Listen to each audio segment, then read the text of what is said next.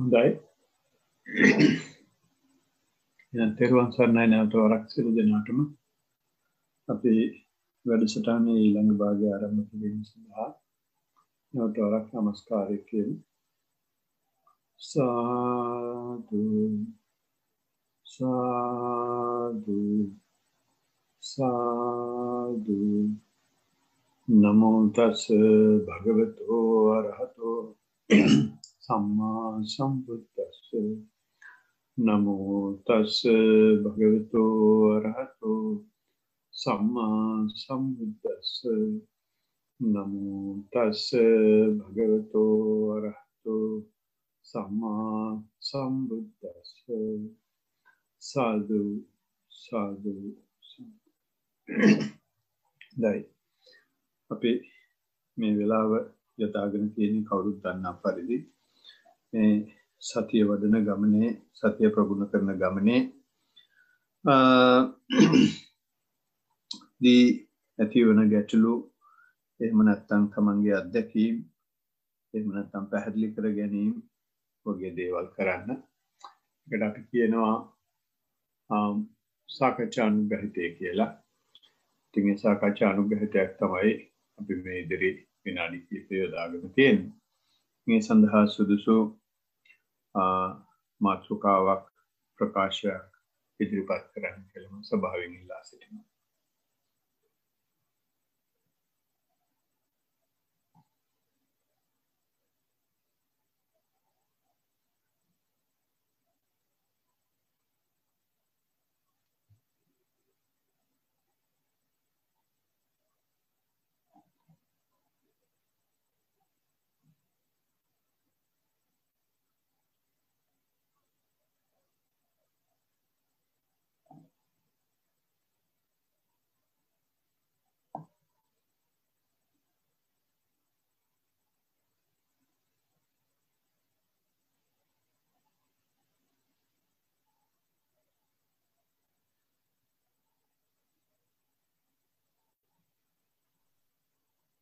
අමරදා තෙරුවන් සරණයි. තෙරුවන් සරණයි. දැන් අපිට ඕනම අරමුණක මුල බලනවා නම් එතකොට එහෙම උදාහරණයකට කිව්වොත් දැන් සක්මන් කරද්දී සිතුවිලි ගොඩක් එනවා. ඒ අතරමඟ ඒ සිතුවිල්ල ආය නැවතිලා සක්මන්ට හිත යනවා. එහෙම කරනකොට මම සිතුවිල්ල මුල අල්ලන්න ලෑස්ති වුණා. එහෙම කරලා මම යම් තරමකට මුල අල්ලගත්තා. එතකොට මම දැක්කේ මේ අර මගේ කකුලේ තියෙන සතිය සක්මනේ තියෙන සතිය හිමීට උඟා අඩු වෙලා ගියාම තමයි අර සිතුවිල්ල එන්න පටන් ගන්න කියලා. ඒ තැන මම දැක්කා. එතකොටම ඒක දකිනකොටම අර සිතුවිල්ලේ අවසානයේ කියන එක වෙනවා. ඒක තමයි මම හුඟක් තැන්වල දැකලා තියෙන්නේ යම් තැනක මුලක් අල්ලගත්තොත් අගක් නැහැ කියන එක. ඒක සම්බන්ධව මොනවද කියන්න තියෙන්නේ කියලා දැනගන්න කැමතියි. ඒක මුලක් අල්ලගත්තොත් අගක් නැහැ කියන එක කොහොමද කියන්නේ? අගක් නැහැ කියන්නේ මුල අල්ලපුවාම නෑ මම ඔයාගේ ප්‍රශ්නයක් අහුවා නෙමෙයි. මම ඒක මේ පැහැදිලි කරන්න විදිහක් හොයන්නේ. අපි සාමාන්‍යයෙන්ම මුල මැද අග තියෙනවා කියන සංදර්භයේ ඉඳගෙන කතා කරද්දී එතන අපි ඉදිරිපත් කරන දෙයක් තමයි මේ නිට්ටයයි කියන සංකල්පය. ස්ථාවරෝ දෙයක් තියෙනවා කියන සංකල්පය. එතකොට ඒ චිත්ත ප්‍රවේගයක ඉන්න හින්දා අපි හැමතිස්සෙම හිතනවා මේකේ පටන් ගන්න තැනක් තියෙනවා. ඒකේ ව්‍යාප්තියක් තියෙනවා. එහෙම නැත්නම් පැවැත්මක් තියෙනවා. ඊට පස්සේ ඒක නැති වෙලා යනවා කියලා මේක අපිට හරියටම බලන්න පුළුවන් කියලා. ඉතින් ඔය කිව්වා වගේ එහෙම දේවල් වල මෙතන මුල මෙතන අග කියලා යම් තරමකට අපිට හම්බ වෙනවා නම් අහු වෙනවා නම් ඒ අහු වෙන තරමටම අපේ නිත්‍ය සංකල්පනාව තියෙනවා. නිත්‍ය සංකල්පනාව දුරු වෙන්න අපිට තේරෙනවා මේකේ මුලක් මැදක් අගක් කියලා කතන්දරයක් නැහැ. විශේෂයෙන් හිතවිලි සම්බන්ධයෙන් ගත්තාම හිතවිලි වල වේගය වැඩි නිසා එක වෙලාවකට අපිට පේන්නේ මේක එක ධාරාවකට දිගටම ගලනවා. අනිත් පැත්තෙන් බලපුවහම හරියට හිතවිලි වලට සතිමත් වුණොත් සතිමත් වෙන මොහොතේම හිතවිල්ල නැති වෙනවා කියලා දැනෙනවා. ඒ කියන්නේ ඉතර වේගකින් මේක යනවා. ඒ යන වේගය බලන්ද අපි හරියටම ඇහැට ඇහැතියාගෙන බලාගෙන ඉන්නවා වගේ බලන් හිටියොත් අපිට වෙන මුකුත්ම කරන්න බෑ. ඒ තරමක වේගයෙන් මේක වැඩ කරගෙන යනවා. ඒ හින්දා කවුරු හරි මුල දැක්කා කියලා කිව්වොත් මේ කියන්නේ ඒ මුල කියන එක පැවැත්මක් තියනවා කියන තැන ඉඳගෙන තමයි කතා කරන්නේ. මුල දැක්කා කියලා කියන්නේ එහෙම නැත්නම් යම් දෙයක් දැක්ක කියලා කියන්නේ දැක්ක තනින් මේක නැති වෙන එක දකිනවා. ඒක තමයි මේ අනිත්‍යතාවය කියලා බුදුහාමුදුරුවෝ දේශනා කරේ. ඉතින් ඒක එහෙම අපි දැන් කමඨාන් සුද්ධ කරද්දී එහෙම ඒක දැකලා එහෙම අත්දැකීමක් තිබුණත් අපේ හිත ඕක පිළිගන්න කාලයක් යනවා. මේක තමයි මේ අනිත්‍යතාවය කියන්නේ. ඉතින් එහෙම දැක ගන්න පුළුවන් වෙච්ච එක ඉතින් ලොකු දෙයක්. ඒකේ අනික් ඇති වෙච්ච දේ තමයි නිරීක්ෂණයට අහු වෙලා තියෙනවා. ඒ තමන්ගත්තු මූලික අරමුණ හීන වේගන යනවා. එහෙම නැත්නම් මූලික අරමුණේ අනිත්‍යතාවය ඇති වෙද්දී හිතට ඇති වෙන ඒ ස්පාසුව, හිතට ඇති වෙන ඒ ඉඩ ප්‍රමාණය, එහෙම නැත්නම් හිතට ඇති වෙන ඒ අවපාතය සම්පූර්ණ කරන්න තමයි හිතවිලි ටික එන්නේ. කියන්නේ මොනවාද රූප කර්මස්ථානයේ ගෙවෙනවත් එක්කම නාම කර්මස්ථානෙ එන්න පටන් ගන්නවා.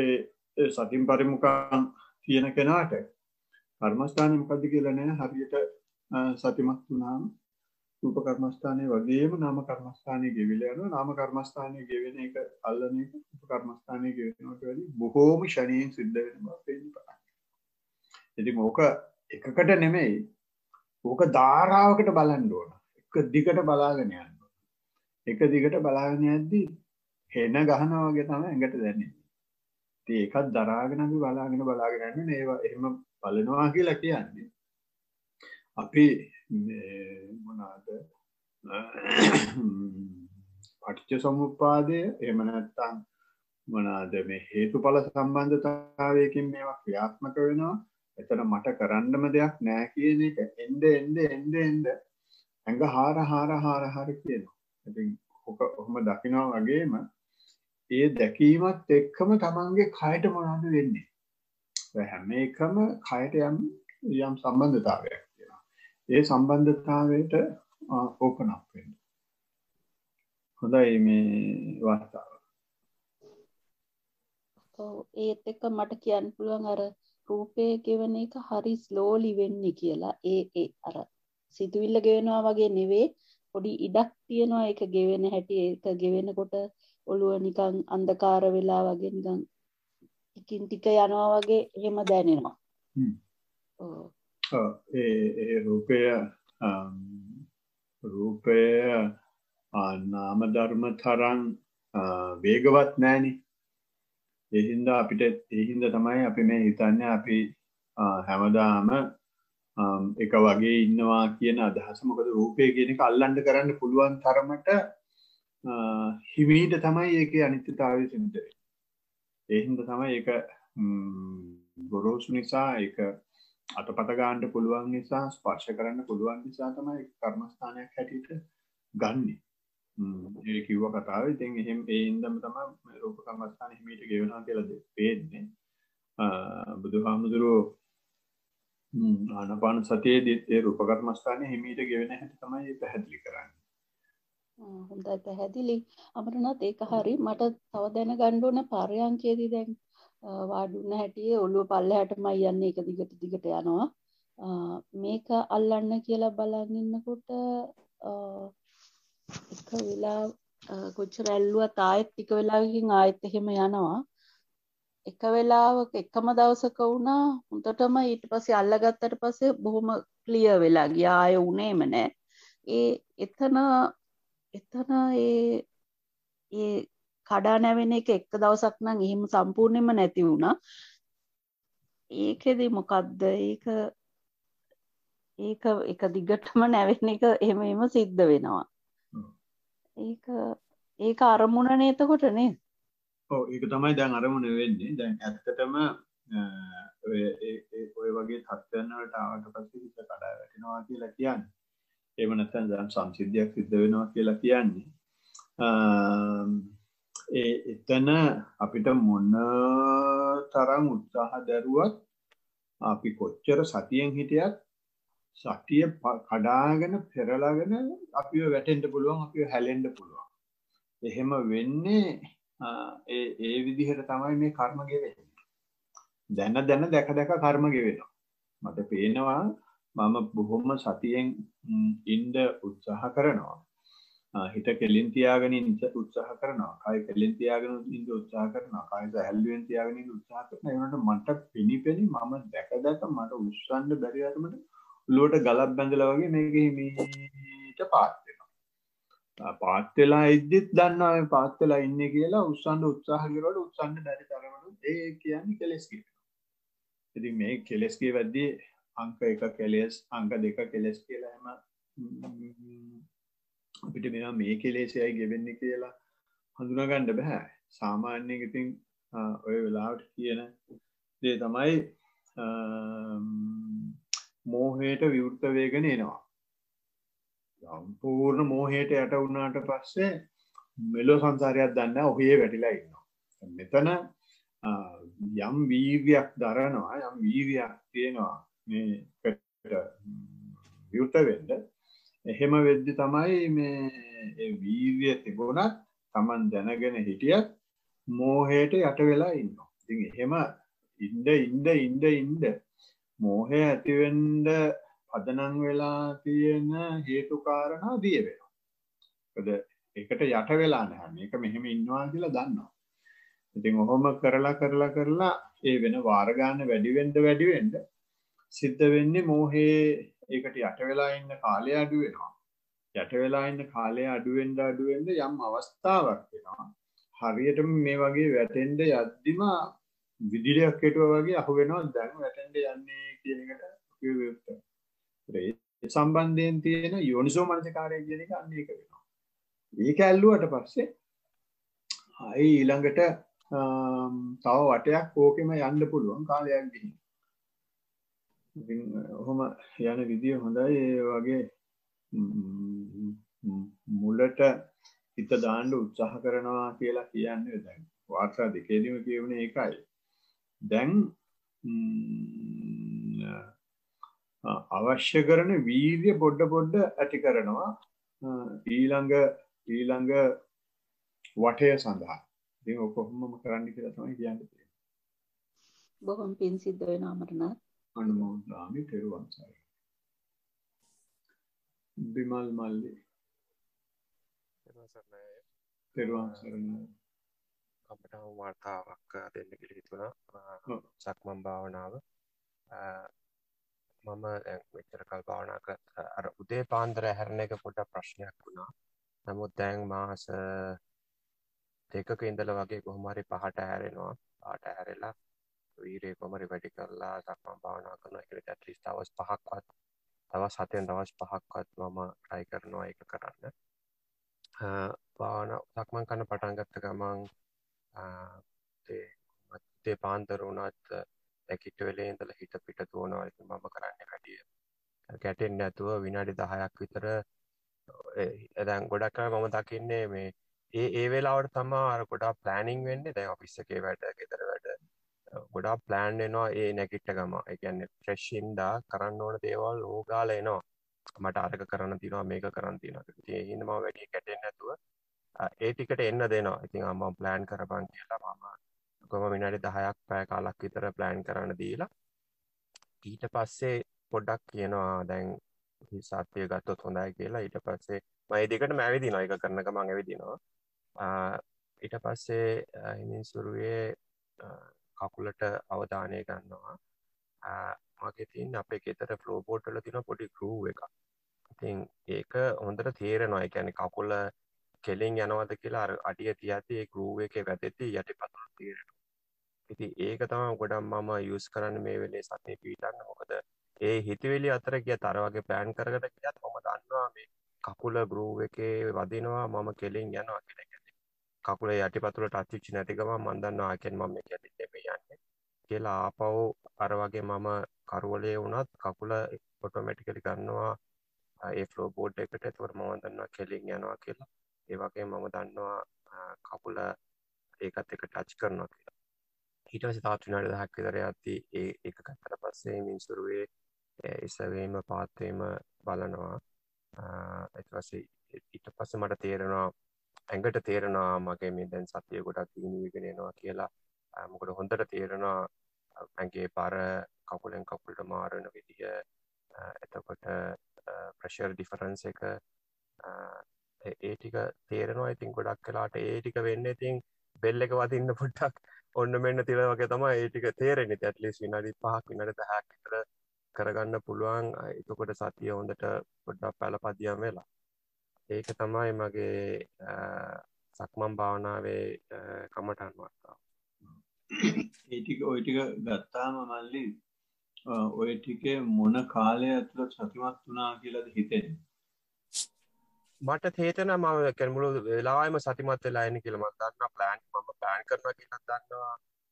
එහෙම බැලුවා මට හිතෙනවා ගොඩක් වෙලාවට 90%ම ඒ කියන්නේ හිත පිට ගියාමත් මම දන්නවා දැන් මම හිත පිට ගිහලා මම මේ භාවනා කරන්න ඕනේ කියලා. ඒ කියන්නේ මම මේ සක්මන් භාවනා කරන්නේ ඇයි මම මේව කල්පනා කරන්නේ කියලා තාක්කාල හිත ආපහු අරගෙන එනවා. ඉතින් මම හිතන විදිහට 90% විතර හිත මම දන්නවා මම මොනවද කරන්නේ. ඔව්. ඒ උත්තරේ ගන්න තමයි ප්‍රශ්නේ අහුවේ. තමන් දැන් කියපු මුළු කතාවම කියන්න පුළුවන් වෙන්නේ තමන් සතිමත් නිසා. හැබැයි හිත ඇප්‍රීෂিয়েට් කරන්නේ තමන් සතිමත් වෙච්ච බව නෙමෙයි. කරුණු දෙකක් කියවුණා. හිත ඇප්‍රීෂিয়েට් කරන්නේ සතිමත් වෙච්ච බවට වැඩිය මේ අරමුණේ හිත තියාගන්න ඉන්න ඕන කියන අපි ගත්ත මූලික අරමුණට තියෙන එතනට යන්න ඕන කියන මානසිකත්වයක් තියෙනවා. එතකොට සතිය අගය කිරීමකට ලක් වෙන්නේ නැහැ. අරමුණ හොයාගෙන යන අපේක්ෂාව තියෙනවා. ඒ හින්දා තමයි එක තැනක කියවුනේ අර ගුරු එකේ කොහොම හරි කකුල තියාගෙන යන්න උත්සාහ කරනවා කියන එක. අනිත් එක කියවුණා ප්ලෑන් කරන්න දීලා කොයි වෙලාවක හරි මම විනාඩි 10ක් 15ක් ගියාට පස්සේ දැන් මම කකුලට හිත ගන්න ඕනේ කියලා හිත ගන්නවා. ඉතින් ඒ දෙකෙන්ම පෙන්වුම් කරන්නේ මේ අරමුණට එන්න ඕනේ කියන අදහස තියෙනවා හිතේ. ඒක වැරද්දක් නෙමෙයි. හැබැයි අපි හිත බලෙන් ඇදලා ගන්න නරකයි. සතිය තියෙන නිසා දැන් මේකෙන් සතියෙන් ඉන්න නිසා සිද්ධ වෙන දෙයට ඒකට සතියෙන්ම ඉඳ සිද්ධ වෙන දෙයට. එතකොට හිතට ඕන නම් අරමුණට එයි. අරමුණට ආවට පස්සේ අරමුණේ අස්තර විස්තර හොයන්න. ඊට පස්සේ අරමුණ තියාගන්න ඕන කියලා විශේෂ උපක්‍රමයක් දරන්න එපා. අර ගෲව් එක වගේ ලයින් කරගෙන යන්න. හැබැයි ඉතින් අරමුණට ආවට පස්සේ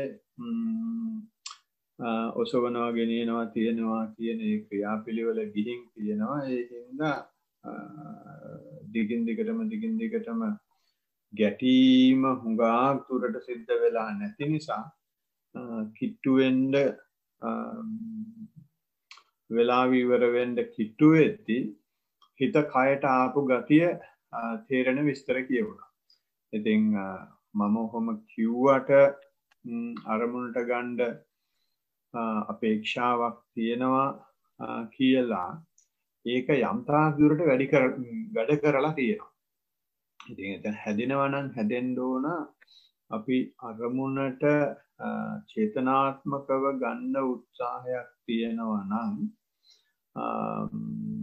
වෙන සංසිද්ධියේ සතිමත් වෙලා ඉද්දී අන්න ඒ චේතනාත්මක බව විතරක් අවබෝධ වෙනවා නම් හොඳයි කියන එක තමයි මගේ අදහස. මම කියන කතාව තේරෙනවද මන්ද? ඒ අන්තිම පොඩ්ඩ තේරුන්නේ නැහැ ඒවට. ඔව්. කියන්නේ හිත දැන් හිතුවිලි වල දුවනවනේ සක්මනට එන්නේ නැතුව උදේ පාන්දර නැගිටින්න ඒ තියෙන නිෂ්කලංක භාවයේ ප්‍රයෝජනට අරගෙන හිත හිතුවිලි ආස්සේ දුවනවා. කකුලට එන්නේ නැහැ.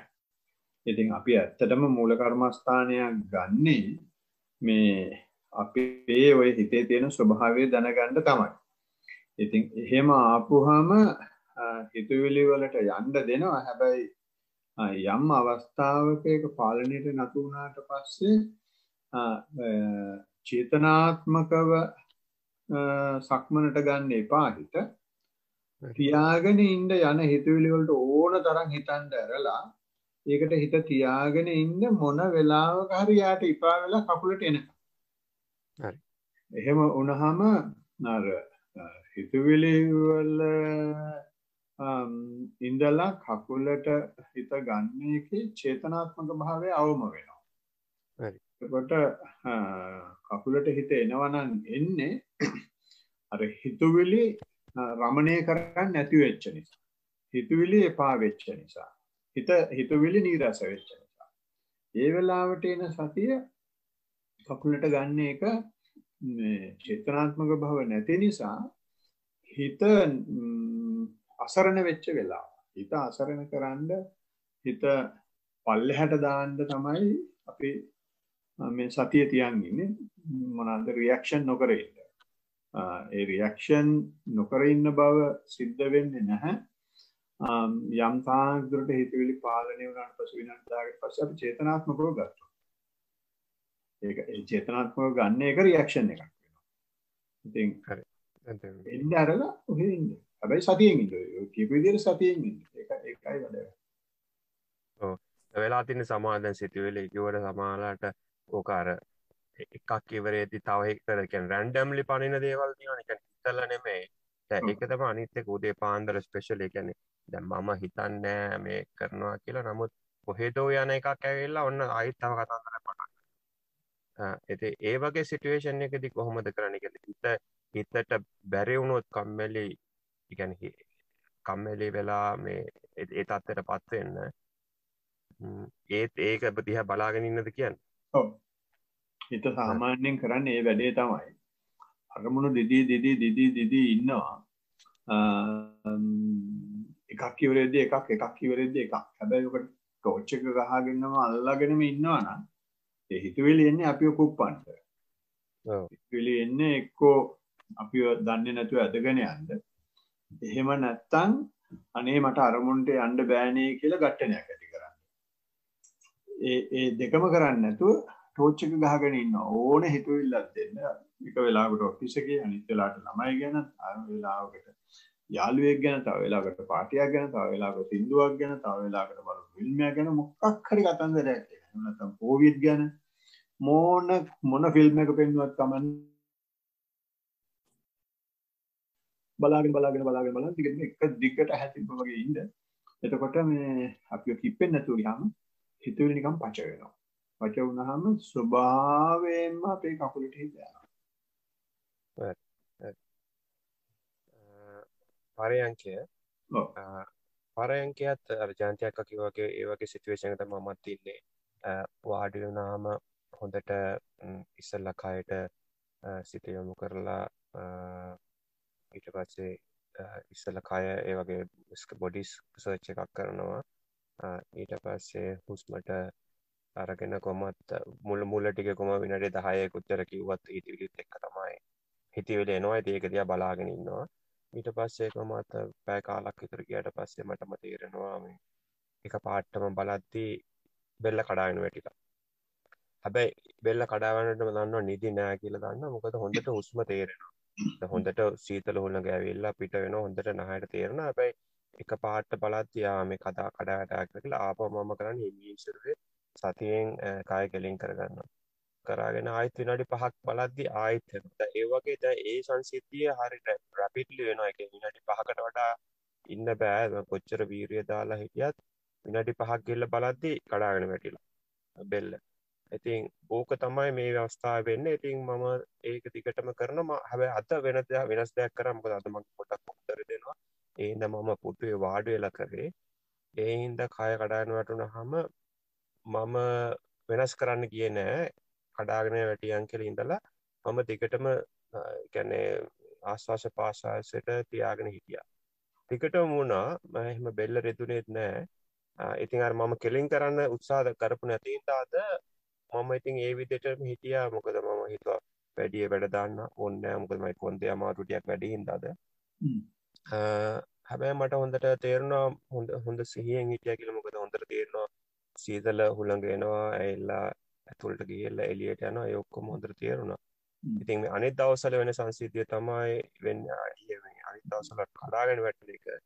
මං හිතන්නේ අයියා ආන්සර් එක දුන්න ඇත්තටම කියන්නේ මට ආයි අහන්න ප්‍රශ්නයක් නෑ. මේ හොඳට ක්ලියර් ජයන්තියක් කරලා තිබු උත්තරේ. ඉතින් ඒක මම දිගටම කරගෙන යන්නම් ඒ විදිහට. ඔව් ඒ විදිහට කරගෙන යන්න මෙතන සක්මන්ට වැඩිය පර්යංකයේ පොඩි වෙනසක් තියෙනවා. හිතුවිලි වලින් මූලික කර්මස්ථානයට ගන්න උත්සාහ කරන්න. ඒ උත්සාහ කරන්නේ නැති හින්දා මූලික කර්මස්ථානයේට තියෙන ප්‍රේමයක් හිතුවිලි වලට තියෙන ද්වේෂයක් කියන දෙකම ගෙවෙනවා. ඒ දෙකම ගෙවෙන හින්දා තමයි ඒ රාගය ද්වේෂයත් ගෙවෙන හින්දා තමයි අර ඇඟ කඩාගෙන වැටෙන්නේ. මොකද දැන් රමණය කරන්න හරි එහෙම නැත්නම් ගෝරි කරන්න හරි දෙයක් නැහැ. ඒ හින්දා ඉතින් මේ ඇඟට ඕන විදිහට ඉන්නවා. ඇඟට ඕන විදිහට ඉන්නවා කියලා කියන්නේ ඉතින් මේක පටවිය අපොතේචෝ දායෝ කියනවා වැඩ කරන්න පටන් ගන්නවා. බොඩි එක ඉස්සරහට දාලා ගෙලින් කරගෙන ඉන්න අවශ්‍යතාවයක් නැහැ. අරමුණ අල්ලන්න හොයන්නේ නැහැ.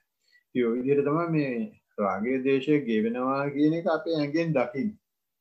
ඉතින් එහෙම වැටුනහම ඒ වැටිලා ඉන්න බව දැනගෙන ඉන්න එක ඒකත් සතිය. හැබැයි ඉතින් දිගින් දිගටම වැටි ඉන්න බෑ. වැටිලා ගමන යන්න බෑ. හැබැයි ඒකෙන් හර්ම ගෙවෙනවා. ඉතින් ඔය කාලයක් තිස්සේ වුණාම දැන් මල්ලි කිව්වා ඒක රැපිඩ්ලි වෙනවා කියලා. ඒ කියන්නේ ෆ්‍රීකවන්සි එක වැඩි වෙද්දී අපිට මේ ජයන්තිට කිව්වා වගේ මොන වෙලාවක හරි අහුවෙනවා මේ වැටෙන්න යන මොහොත. ඒ හැඟ කඩා වැටෙන මොහොත.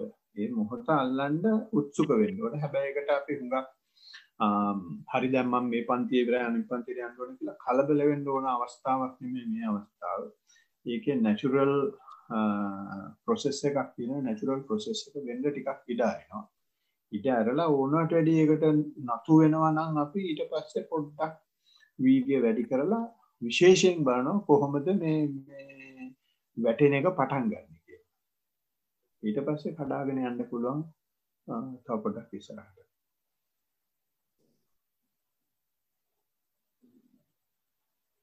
හොඳයි. එහෙනම් අපි යමු නිර්මලා නෝනට. දරුවන් සර්ණයි ජයකොඩි මහත්තයා. දරුවන් සර්ණයි සිසිල් මහත්තයා. දැන් මේ කලින් කතා කරපු දෙන්නගෙම සමහර මගේ ප්‍රශ්න වලට එකකින් උත්තර ලැබුණා. ඒ වුණාට මම අහන්න හිතියේ දැන් මේ සක්මනේත් පරයන්කේ දෙකේම අර දෙකේදීම මුලදී එක එක බාධා එනවනේ. ඕනම අලුතෙන් භාවනා කරන්න යන එක්කෙනෙක්ට බාධා එනවා. දැන් උදාහරණයකට සක්මනේ ඇවිදිද්දී මූල කර්මස්ථානයේ හිත තියාගෙන ඉඳලා මේ සම්පූර්ණ ඇඟේ ඒ ධාතු ගුණ දැනিলা ඒ අතරිනුත් සිතුවිලි එනවා. පරයන්කෙදිත් අර වේදනාවල් මේ නැති වෙලා එතකොට මේ හුස්ම ගෙවිලා ගිහිල්ලා දැන් ඉතුරු වෙලා තියෙන එකම දෙයයි මොකද්ද සිතුවිලි. දැන් මගේ ප්‍රශ්නේ ওই දෙකේම සිතුවිලි එන නිසා දැන් අපි භාවනා කරන්න යද්දී අපි හිත සන්තෝෂෙන්න ඉන්න ඕනේ. දැන් අර මගේ හිතේ කනස්සල්ලක් තියෙන මේ සිතුවිලි නේද මේ ප්‍රශ්නේ කියලා. ඉතින් ඒ කනස්සල්ල එන එක කනස්සල්ලක් විදියට හිතන් ඉන්න ඕනද? එහෙම නැත්නම් ඒක කනස්සල්ලක් විදියට හිතන්නේ නැතුව වෙන ඕන දෙයක් වෙද්දෙන් කියලා එහෙම හිතාගෙන කරන එකද හරි? ඒකයි ප්‍රශ්නේ. හොඳයි ප්‍රශ්නේ පැහැදිලි ප්‍රශ්නේ බොහොම නිරවුල් ප්‍රකාශ කෙරුවා. ඒකේ උත්තරේ තියෙන්නේ ප්‍රශ්නේ පටන් ගත්ත විදිහේ ප්‍රකාශය පටන් ගත්ත විදිහ මතකද සිසිල් මහත්තයාට? ඔව් මං කිව්වේ අර දැන් කලින් ආපු බාධක ඔක්කොම ගෙවිලා ගිහිල්ලා අන්න ඒකයි. ඔව් අපි ඒක කිව්වේ ඕනම කෙනෙකුට පටන් ගන්න අලුතෙන් ඕන කෙනෙකුට බාධා තියෙනවා කියනවා. ඔව් එතකොට අපි සතිය වඩන අය හැටියට සතිය වඩන කෙනාට බාධා නැහැ. ඒක තමයි මම නොකිය විමල් මල්ලිට කිව්වේ මේ සතිය වඩන කෙනාට බාධා නැහැ. මේ එන ඕන එකක් යාට සාධකයක්. ඒ වෙන එක දැනගන්න එක තමයි කරන්න ඕන. දැන් අපි බාධා තියෙනවා අපි මේ වචනේ පාවිච්චි කරනවා ඇත්තටම. බාධා තියෙනවා කියලා කියන්නේ මේ අපි හිතන් ඉන්නවා අරමුණට හිත තියන් ඉන්නවා නම් අරමුණට සතිමත් නම් විතරයි සතිය. එහෙම නැත්නම් ඔය අපි සම්මතේශම කතා වෙන විදිහට අර එහෙම වෙලා මෙහෙම වෙලා process එක යනවා නම් ඒක තමයි සතිය කියන්නේ නෑ.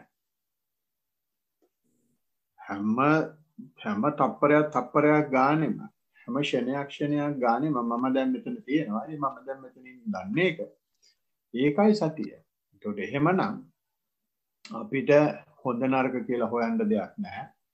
සුදු කළු කියලා හොයන්න දෙයක් නැහැ. කනස්සලු නැහැ කියලා හොයන්න දෙයක් නැහැ. නින්ද හැරලා කියලා හොයන්න දෙයක් නැහැ. හැම තැනම සතිය. ඒ හින්දා ඒ මුල ඒ ටික හරියට තේරුම් ගත්තට පස්සේ හිතුවිලි ඒක අන්තිමට ප්‍රශ්නේ ඒක එළියට එනවා ලස්සනට මේ හිතුවිලි තියෙන එකට කනස්සල්ල වෙන්නේ හිතුවිලි වලට අපි කෙනෙහිලිකම් කරලා පටන් ගත්ත නිසා. ඒක හිතේ යටේ වැඩ කරනවා. ඉතින් ඒක තමයි තණ්හාව කියන එකේ බලය කියන්නේ. අපි කාම ලෝකයේ අතෑරියත්, කාම සංඥාව අතෑරියත් ඊට පස්සේ මොනවාද නාම ධර්ම වලට ආවට පස්සේ ධර්මයේ වැඩ කරන්න ආවට පස්සේ ධර්මයේ මොන හරි අල්ලගෙන එතන තණ්හාව ඇති කරගන්නවා. මේ හිත ඒ කොහොම හරි තණ්හාව හොයාගන්න තැනක් තමයි හොයන්නේ.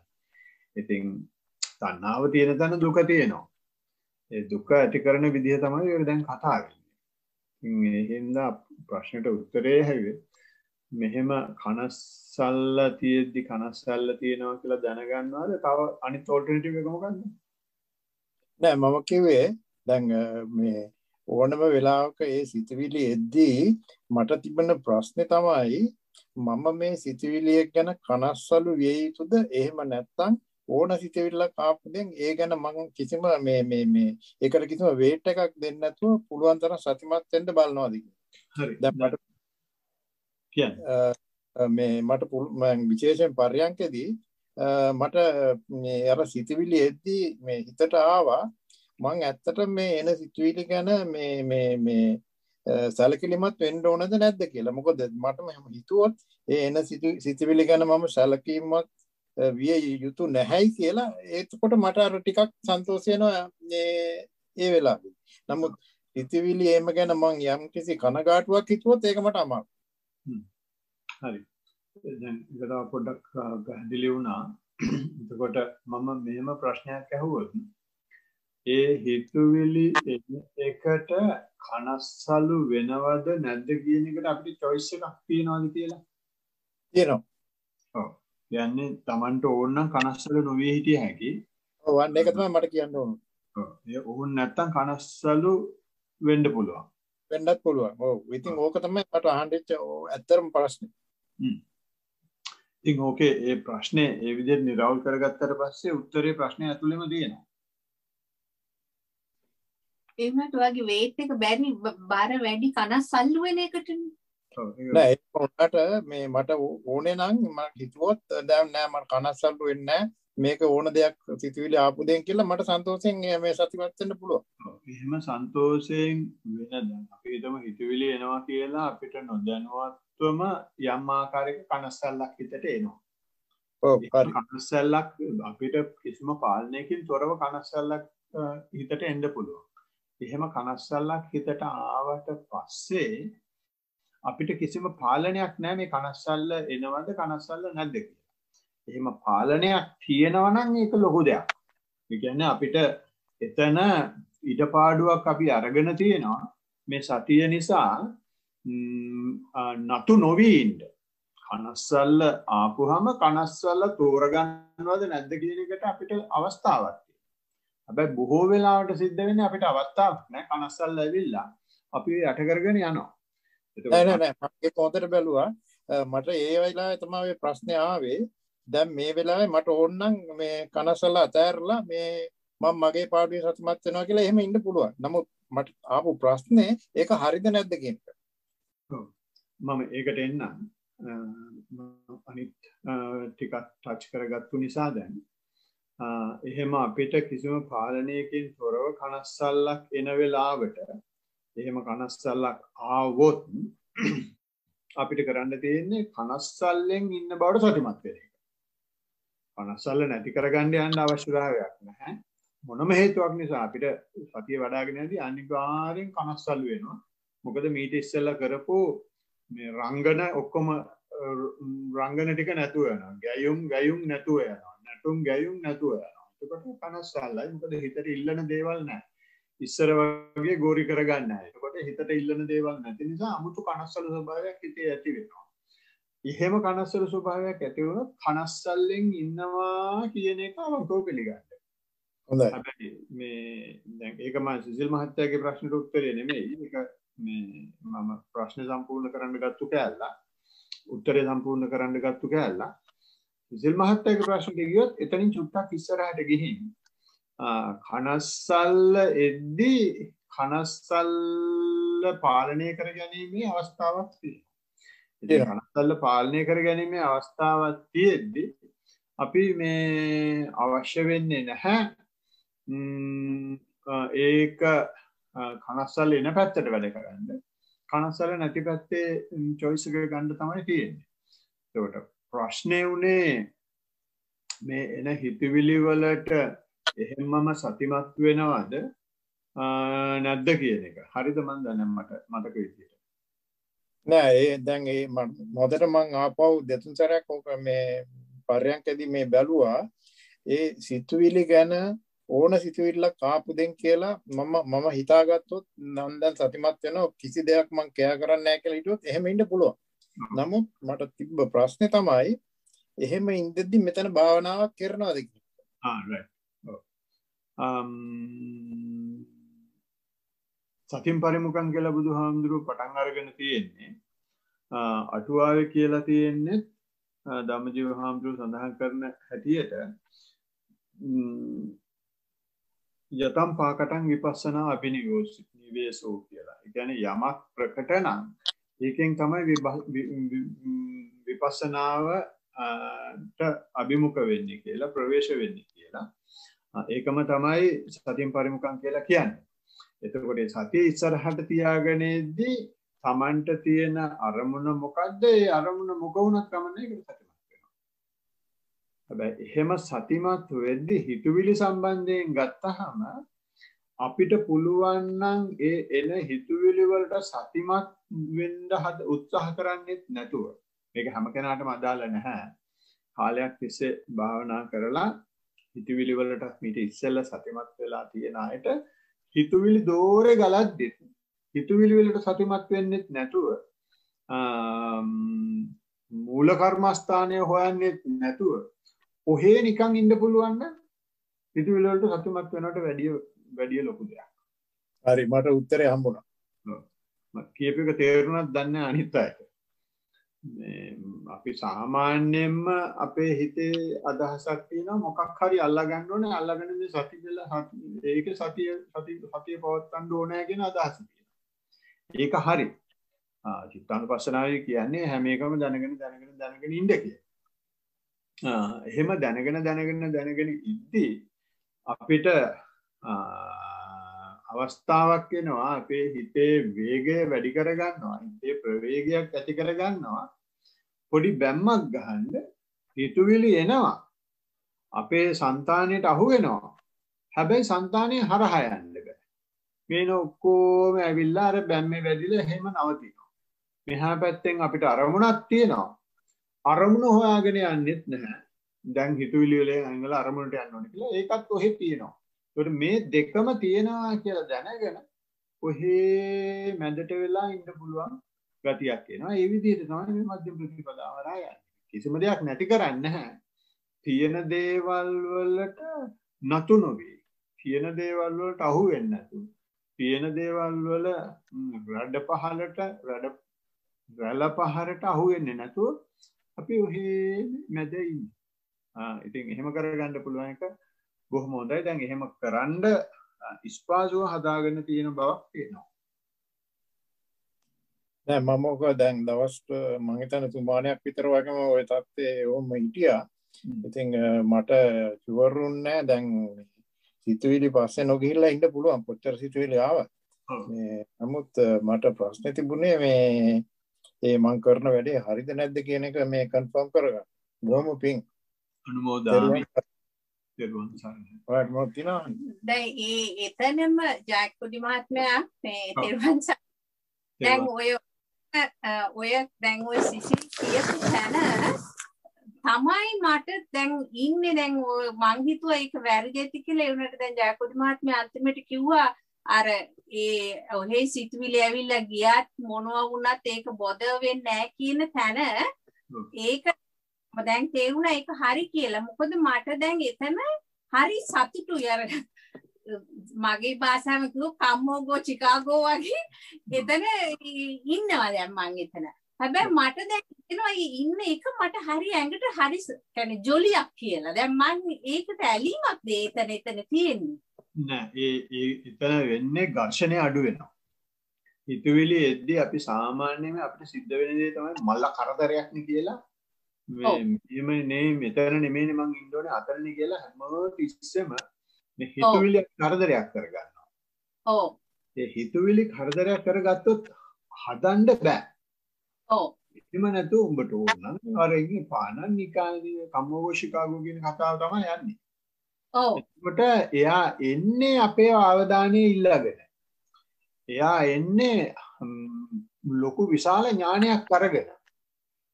ඉතින් ඒ වෙලාවට අපි කිව්වොත් උඹේ ඥානය ඔබ පැත්තකට තියාගනින් මම නිකන් ඉන්නවා. ඔව්. කියලා ඉතින් හිත අන්තිම අසරණ වෙනවා. ඒ අන්තිම අසරණ වුණාම හිත ඇවිල්ලා අපිට කරදර කරන්න තියෙන ගතිය අඩු වුණාට පස්සේ ඉතින් අපිට නැචරලි ඝර්ෂණය අඩු වෙනවානේ. නැචරලි හිතට වැඩ අඩු වෙනවානේ. එතකොට බොහොම මේ ශාන්තිකර තත්ත්වයක් වෙනවා. ඕකේ තව පැත්තක් තියෙනවා. ඔව්. මට ඒ වචනේ මතක් වෙන්නේ නැහැ. ඔව් ඒ වචනේ මතක් වෙන්නේ නැහැ. ඔය හිතුවිලි දිගින් දිගටම ගලා එන එකනොත් ඔහේ හිතුවිලි එnderලා අපි ඔහේ නිකන් ඉඳන් ඉන්න එකනොත් ඔව් මා විශාල කර්ම රසක් ගෙවෙනවා. ඒ ගෙවිලා අපි යම් වෙලාවක අපේ හිතට ඇති වුණොත් මම මෙච්චර වෙලා හිතියා කියලා ඒක ගැන අපි දුක් වෙන්නේ නැතුව දැනි ගැනීම විතරක් සිද්ධ වුණොත් විශාල සමාධියකට යනවා. ඒ හිතුවිලි ඇවිල්ලා ඒ හිතුවිලි ගැටෙන්නේ නැතුව ඉඳලා මොන වෙලාවකදී එකපාරටම අපිට හිතෙනවා එහෙම නැත්නම් අපේ සතියට අහු වෙනවා මෙච්චර වෙලා මං හිතුවිලි වල හිටියා නේ කියලා. අපි හිතන්නේ එහෙම සතිමත් වුණාට පස්සේ අන්තිමටම අපි පල්ලෙහාටම වැටලා ආයේ මුල ඉඳන් පටන් ගන්න වෙයි කියලා. එහෙම නෙමෙයි. අන්න ඒක හිතුණා. මට දැන් මං මේ ආපස්සට යෑමක්ද වෙන්නේ කියන එක. අපි එහෙම තමයි අපිට හිතෙන්නේ. හැබැයි අපි සතිමත් වෙලා හරියට බැලුවොත් සතිමත් වෙන්න එහෙම නැත්නම් පර්යංකේ ඉඳ ගන්න පටන් ගත්තට වැඩිය විශාල ඉදිරියට ගිය සමාධියක්, ඉදිරියට ගිය එකලස් භාවයක්, ඉදිරියට ගිය සතිමත් භාවයක් පහු වෙනවා ඒ වෙලාවේ. කියන්නේ එච්චර වෙලා ඒ හිතවිලි දිහා අපි ගැටෙන්නේ නැතුව ඉඳීමෙන් සෑහෙන කර්ම ප්‍රමාණයක් ගෙවෙනවා. ඇලීම ගැටීම කියන එක අඩු වෙන එක තමයි සිද්ධ වෙන්නේ බොහොම සියුම් විදිහට. ඒකට හොඳ වචනයක් තියෙනවා කතං කත භාවයේද මොකක්ද දෙකක් කියලා. මේ හිතේ කතා කරන ගතිය කරන්නේ කර්ම ගෙවෙන එක. මනෝ සංස්කාර ගෙවෙන එක. ඒන මනෝ සංස්කාර වලට හැප්පෙන්නේ නැතුව ඉන්නවා නම් ඒවා ගෙවි යනවා. ඉතින් අපි කරන්නේ ඒවා ආවට පස්සේ අපි උප්පන්න සහතික දෙනවා, ඔප්පු දෙනවා. දාගෙන කරේ දාගත්තට පස්සේ ඉතින් කුණු තමයි. හොඳයි. එතකොට ජාකෝඩි මහත්මයා කියන්නේ දැන් මං එතන සතුටෙන් ඉන්න එක ඔහොම කරගෙන යන්න කියලා. ඔව්. හිතවිලි වලට ඕල්රෙඩි තෙත්තියන් තියන්නේ නැත්තම්. ඔව්. ඉච්චරයි. හොඳයි. තෙරුවන් සරණයි. තෙරුවන් සරණයි. පින් සිදු වේවා.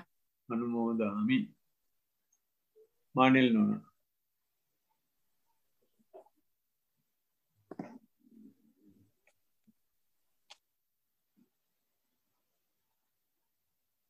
මයික් එක ඔන් කරන්න වෙයි මානෙල්.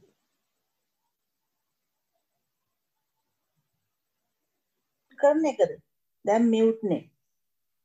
මානෙල් අහුන්නේ මුල් ආයි මයික් එක. දැන් ඇහුණාද?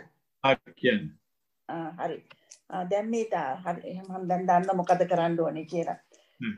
මම ටිකක් පරක් වෙලා තමයි අමරනාත් අද හැරුණේ 5 විතර ඊයේ දවසම ඉතින් සිල් ගත්ත පර්ත් වල.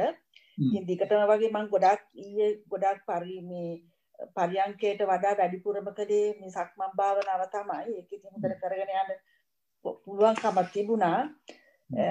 දැන් මම අද මේ කකුලේ පටන් ගත්තේ වම දකුණ කියලා තමයි පටන් ගත්තේ. ඊට පස්සේ lift forward drop කියන පැත්තට එහෙම හැරුණා. ඒකට කරන්න ගියා. ඉතින් ඊළඟට පස්සේ මට නිකන් තේරුණා මේ කලව හරියට දනිසෙන් පල්ලෙහා නිකන් අර මස් ගොබේ වගේ තියෙන තැනට කෙන්ද හරිය තියෙන මසල්ස් එක ඇවිදිනකොට දනිස්ස නිකන් ඉස්සරහට නැමෙන බව ඊළඟට කලව හරියේ මසල්ස් උතියා යන්තම් දැනෙනවා. ඉතින් එහාටත් කකුල මේ අවධානය යොමු වෙනවා ඉබේටම. ඒක ඉබේටම යොමු වෙනවා. ඉතින් එහෙම පරියන්කේ දිගටම කරගෙන ගියා. මට කියන්න බෑ මම කිසිම ධාතු මුකුත් දැනුණායි කියලා මට කියන්න විදියක් නෑ ඒ වෙලාවේ. අර කකුලට මේ පැටියෝ එකේ අර සිමෙන්තියට කකුල වැදෙනකොට නිකන් තද ගතියත් එක්ක මේ දවස්වල සීතල ගතියත් එක්කම දැනෙනවා. මට පරියන්කයට පාඩු වුණාම මට තේරුණා එකම දෙයක් තමයි වම් දකුණු පැත්ත ගොඩක් බරයි වගේ වම් අත පැත්ත ගොඩක් සැහැල්ලුයි වගේ දැනුණා. ටික වේලාවක් යනකොට දකුණු අත පැත්ත සැහැල්ලුතාවයකට ආවා. සැහැල්ලුතාවයකට ආවා. පස්සේ මම වෙනදක් නම් කරන්නේ අමරනාත් මේ හිත මේ සෙටල් වුණාම මම කරන්නේ සාමාන්‍යයෙන් අනිත්‍ය භාවනාව කියලා. මම ඇස ගැන ඇස කන ඒවා ගැන හිතනවා. දැන් මම මේ සැරේ මං හිතුවා මං එහෙම කරන්නේ නැහැ කියලා. මම හුස්ම ගැනම තමයි දිගටම කරගෙන ගියේ. හුස්ම රැල්ල එනකොට ඉතින් මම දන්නවා දැන් මේක අනිත්‍ය වුණා කියලා. මේ විදිහට මම දිගට මේ කරගෙන ගියා. එහෙම කරගෙන යනකොට එක අවස්ථාවකට එනවා හුස්ම රැල්ල එහෙන් පිටින්ම පොඩ්ඩක්වත් හොයාගන්න බැරි අවස්ථාවක් එනවා. ඒ අවස්ථාවේදී නිකන් මම දන්නේ මොකක් වෙනවද කියලා. ඒ අවස්ථාවේ හිතේ කිසිම දෙයක් ඇත්තෙත් නැහැ. සිතුවිලි එනවා. සිතුවිලි ආවට මම සිතුවිලිත් එක්කම ගැටෙන්නේ නැහැ. ඊළඟ සිතුවිල්ලට මම බලන් ඉන්නවා. දැන් මොකද්ද ඊළඟට එවන්නේ කියන එක තමයි බලන් ඉන්නේ. ඉතින් හුස්ම රැල්ල ගැන මොකක්වත් මට දැනෙන්නේ නැහැ. උන්නු ගමමම දිග හුස්මයක් එනවා. ඇවිල්ලා ඒ හුස්ම එහෙමම යට යනවා. ඉතින් එහෙම තමයි දැන් අද දිගටම කරගෙන ආවේ. එහෙම දිගටම කරගෙන එහෙම යනකොට අමරනාත් මට තේරුණා මගේ දකුණු පැත්තෙන් මට නිකන් තේරුණා මේ යන්තම් සුදු පාටට මොකක් හරි නිකන් ඉර පායගෙන එනවා වගේ නිකන් උඩට එනවා. ඉතින් ඒක ආය යට යනවා. ආය වෙනවා ආය යට යනවා. ආය යනවා ආය යට යනවා. ඉතින් මම දන්නේ මොකද්ද මේකෙන් අදහස් කරන්නේ කියන එක. මම මේ කරන ක්‍රමය හරිද කියන එකයි මම මේ අද අලුත් පියවරකට මම මෙයා වෙන්දට මම ඇස කන නාසය අන්නේ වගේ අරගෙන අනිත්‍යයි අන්නේ වගේ තමයි මම වෙන්දට කරන්නේ. දැන් කියන්නේ මව් කුසේ ඉන්නකොට මගේ ඇහැ මෙහෙම නෙමෙයි. දැන් මගේ ලදරු කාලේ ඇහැ මෙහෙම නෙමෙයි. දැන් මට ඇස්පෙනීම ටික දුර්වලයි. මේ අනිත්‍යතාවයට යනවා. මම එහෙම තමයි මේක දුකයි කියන එක තමයි ඉස්සර කරගෙන ගියේ. දැන් අද මම මේ විදිහට කරන්නේ. මම මේ කරන ක්‍රමය හරිද කියන එකයි දැනගන්න ඕනේ. ඔව් මෙහෙමයි. ඕවා කොයි විදිහට කරන්න සූත්‍රවල කියලා තියෙනවා. විශේෂයෙන් බුදුහාමුදුරේ දේශනා කරපු මං හිතන්නේ අනත්ත ලක්ෂණ සූත්‍රයේද කොහෙද? ඒ දෙවෙනි සූත්‍රයේ අපිට හම්බෙලා තියෙන ඒකේ ඔහොම කතාවක් කියනවා. හැබැයි ඒ කතාව කියන්නේ කන්න පැලෙන්න භාවනා කරපු කට්ටිය. සග මහණුන්ට තමයි ඒක කියන්නේ. ඒ කියන්නේ බුදුහාමුදුරුවෝ එක සංසාරයක් තිස්සේ භාවනා කරපු කට්ටියට ඒගොල්ලෝ අනිත්‍ය දැකලා නැද්ද? ඒගොල්ලෝ භාවනා කරලා දැකලාම තියෙන්නේ අනිත්‍ය. ඒ අනිත්‍ය දැකලා තියෙන කට්ටිය අනිත්‍ය දැක්කට මේ අනිත්‍යයි කියලා දෙයක් තියෙනවා කියලා ඒගොල්ලන්ගේ මොකද්ද ආකල්පය වල වෙනසක් ඇති වෙලා නැහැ. ඒ ආකල්පමේ වෙනස ඇති කරන්න තමයි බුදුහාමුදුරු සුතමේ ඥානය අරගෙන මේගොල්ලන්ගේ මේ දේවල් අනිත්‍යයි කියන එක පෙන්නන්නේ. දැන් අපිට වෙලා තියෙන දේ තමයි සමහරව ඒක අරගෙන මේ අධාවනා කරන්න එන එක්කෙනාට කියනවා ඇහැ අනිත්‍යයි, ඇහැට වෙන රූපය අනිත්‍යයි, ඇහි විඥානය අනිත්‍යයි. කතන්දර ගොඩාක් කරනවා. ඉතින් ඒවා අවශ්‍ය වෙන්නේ ඇත්තටම භාවනා කරගෙන හුස්මේ සක්මනේ අනිත්‍ය කියන වචනේ පාවිච්චි කරන්නේ නැතුව මේ හුස්ම ගෙවිගෙන යන හැටි දැකලා ඒ ගෙවිගෙන යද්දී අතන හිර වෙනවා මෙතන හිර වෙනවා කියන්නේ නැතුව ඒකට පුළුවන් තරම් අනුයාත වෙලා අනුග්‍රහ කරලා දිගින් දිගටම සතිය වඩන කෙනෙකුට අර වගේ කිව්වට කමක් නැහැ. හැබැයි මේක ගෙලිය පිටින්ම දැම්මට පස්සේ ඒක නිකන් කන්ඩිෂනින් එකක් විතරයි. අපේ අත්දැකීමක් නෙමෙයි.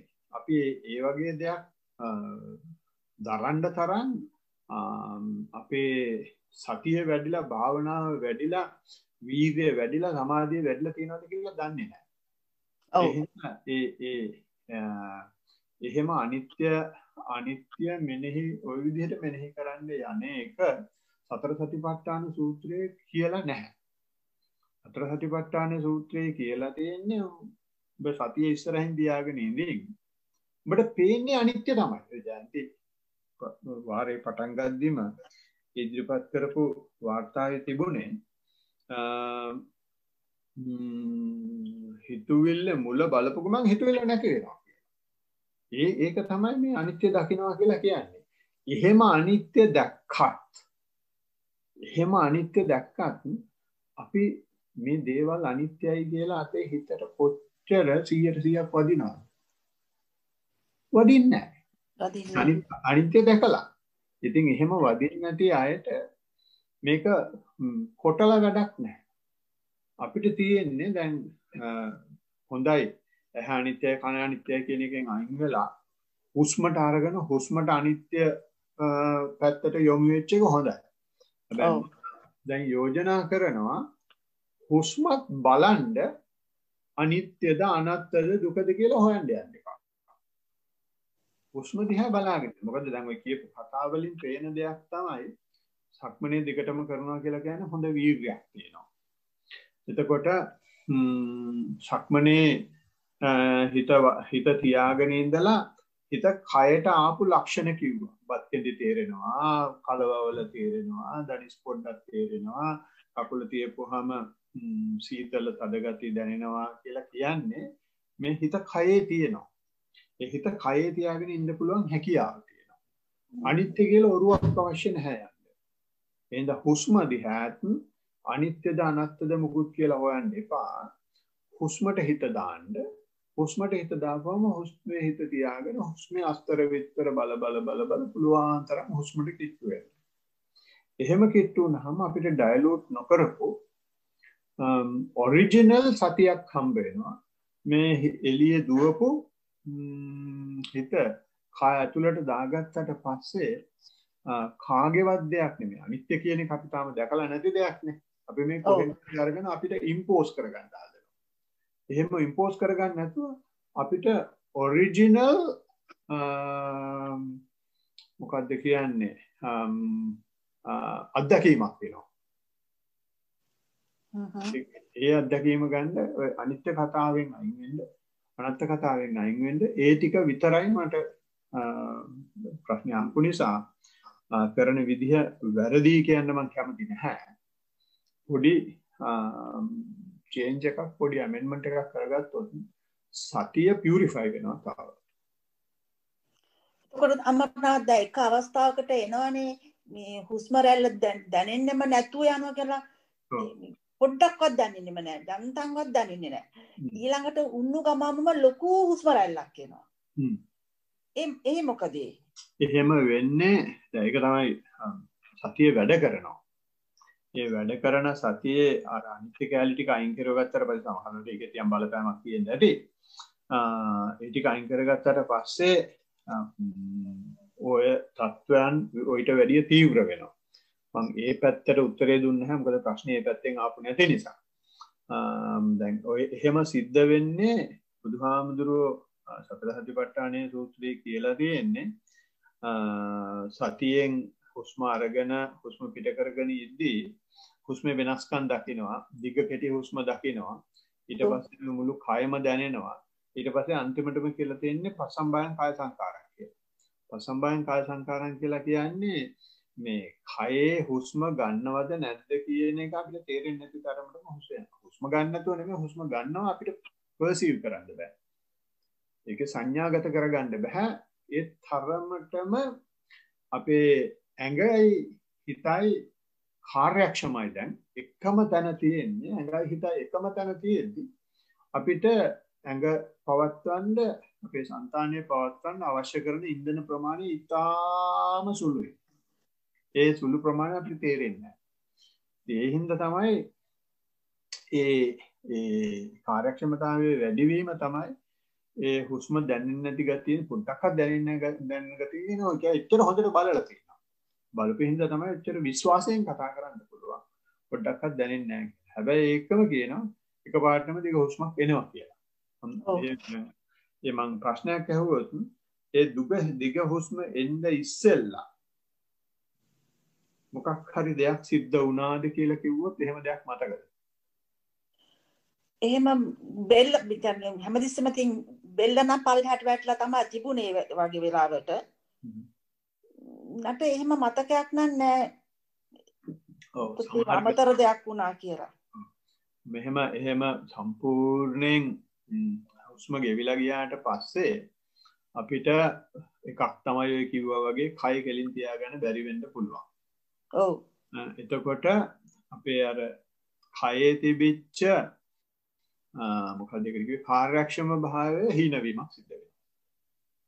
ඒ කාර්යක්ෂම භාවයේ හීන වුණා කියලා කියන්නේ දැන් මේක පවත්වන්න ඉන්ධන වැඩිපුර අවශ්‍යයි. ඒක තමයි දිග හුස්ම ඉන්නේ. එහෙම නැත්නම් අපිට මේ ඒ අච්චර කාර්යක්ෂම භාවයේ තියෙන වෙලාවට අපිට හිතවිල්ලක් එන්න පුළුවන්. අනේ මං ෂෝක් එකකට ඉන්නවනේ කියලා. ඒකෙනුත් කාර්යක්ෂම භාවය අඩු වෙනවා. එහෙම නැත්නම් හිතවිල්ලක් එන්න පුළුවන් මට හිතවිල්ලක්වත් නැහැනේ කියලා. ඒකෙනුත් කාර්යක්ෂම භාවය අඩු වෙනවා. මොකක් හරි දෙයක් අර තියෙන 11 භාවය නැති කරන්න මොකක් හරි දෙයක් සිද්ධ වෙනවා. ඒ සිද්ධ වෙන නිසා අපිට වැඩිපුර ඉන්ධන අවශ්‍ය වෙනවා. වැඩිපුර ඒ වෙලාවේ අමරනාත් ඔව් දැන් හුස්ම පොඩ්ඩක්වත් නැහැ කියන අදහස නම් හිතට ආවා. ඒ චේතනාව නම් හිතට ආවා. දැන් හුස්ම පොඩ්ඩක්වත් දැනෙන්නේ නැහැ කියන එක හිතට ආවා. ඒ වෙලාව ටිකක් වෙලා ගියාම දිග හුස්මක් ඇවිල්ලා ඒක එතනින්ම ඉවර වෙනවා. ඒ තමයි අර තියෙන 11 භාවයට හොඳ නිශ්චලව තියෙන දියකට පොලයක් වැටුනහම රැලි යනවානේ. ඔව්. ඒ රැලියාම තමයි රැලියාම නිසා වැඩිපුර එනර්ජි අවශ්‍ය වෙනවා. ඒක තමයි දිග හුස්ම එන්නේ. එතකොට මම දැන් මම මේ හුස්ම ගැන මම එහෙම හිතාගෙන ඉන්න නිසාද චේතනා මේ චේතනාවන් එච්චරම ආවේ නැති නැත්නම් මම චේතනාව චැලෙන්ජ් කරපු නිසා. ඒ කියන්නේ මම දැන් ඊළඟ චේතනාව අන්න එහෙමත් මම චැලෙන්ජ් කරපු වෙලාවල් තියෙනවා. ඊළඟ එක එනකම් මම බලන් ඉන්නවා.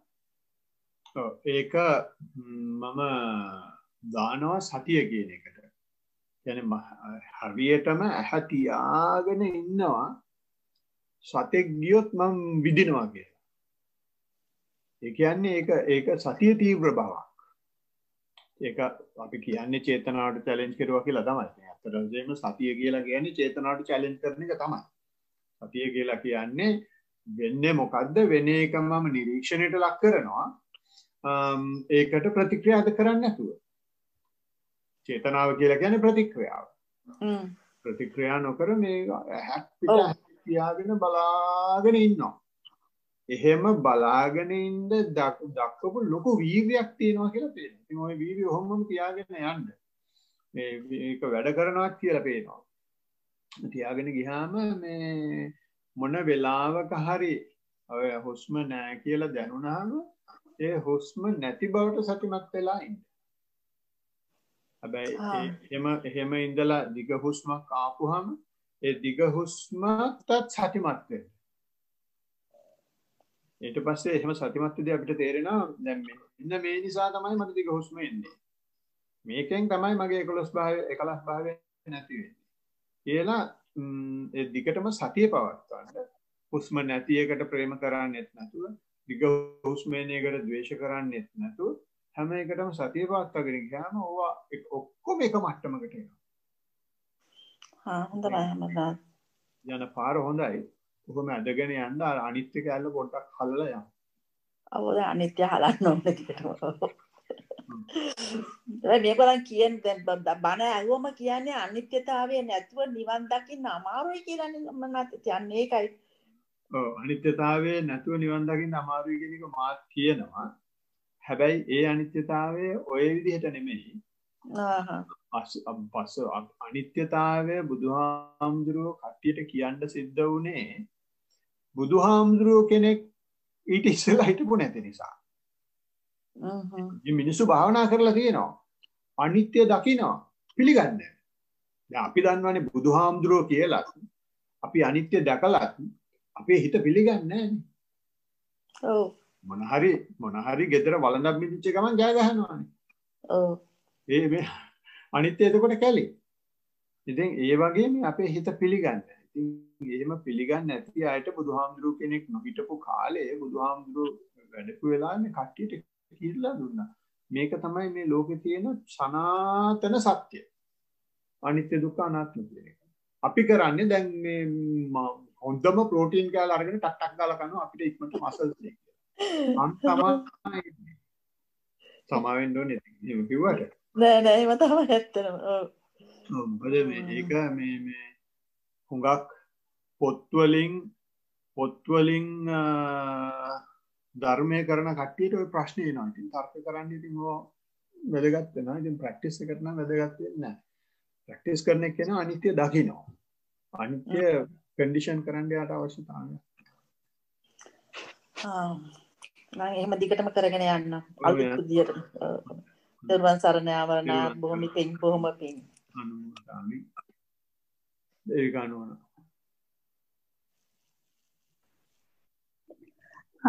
අමරනාත් ඇහෙනවද?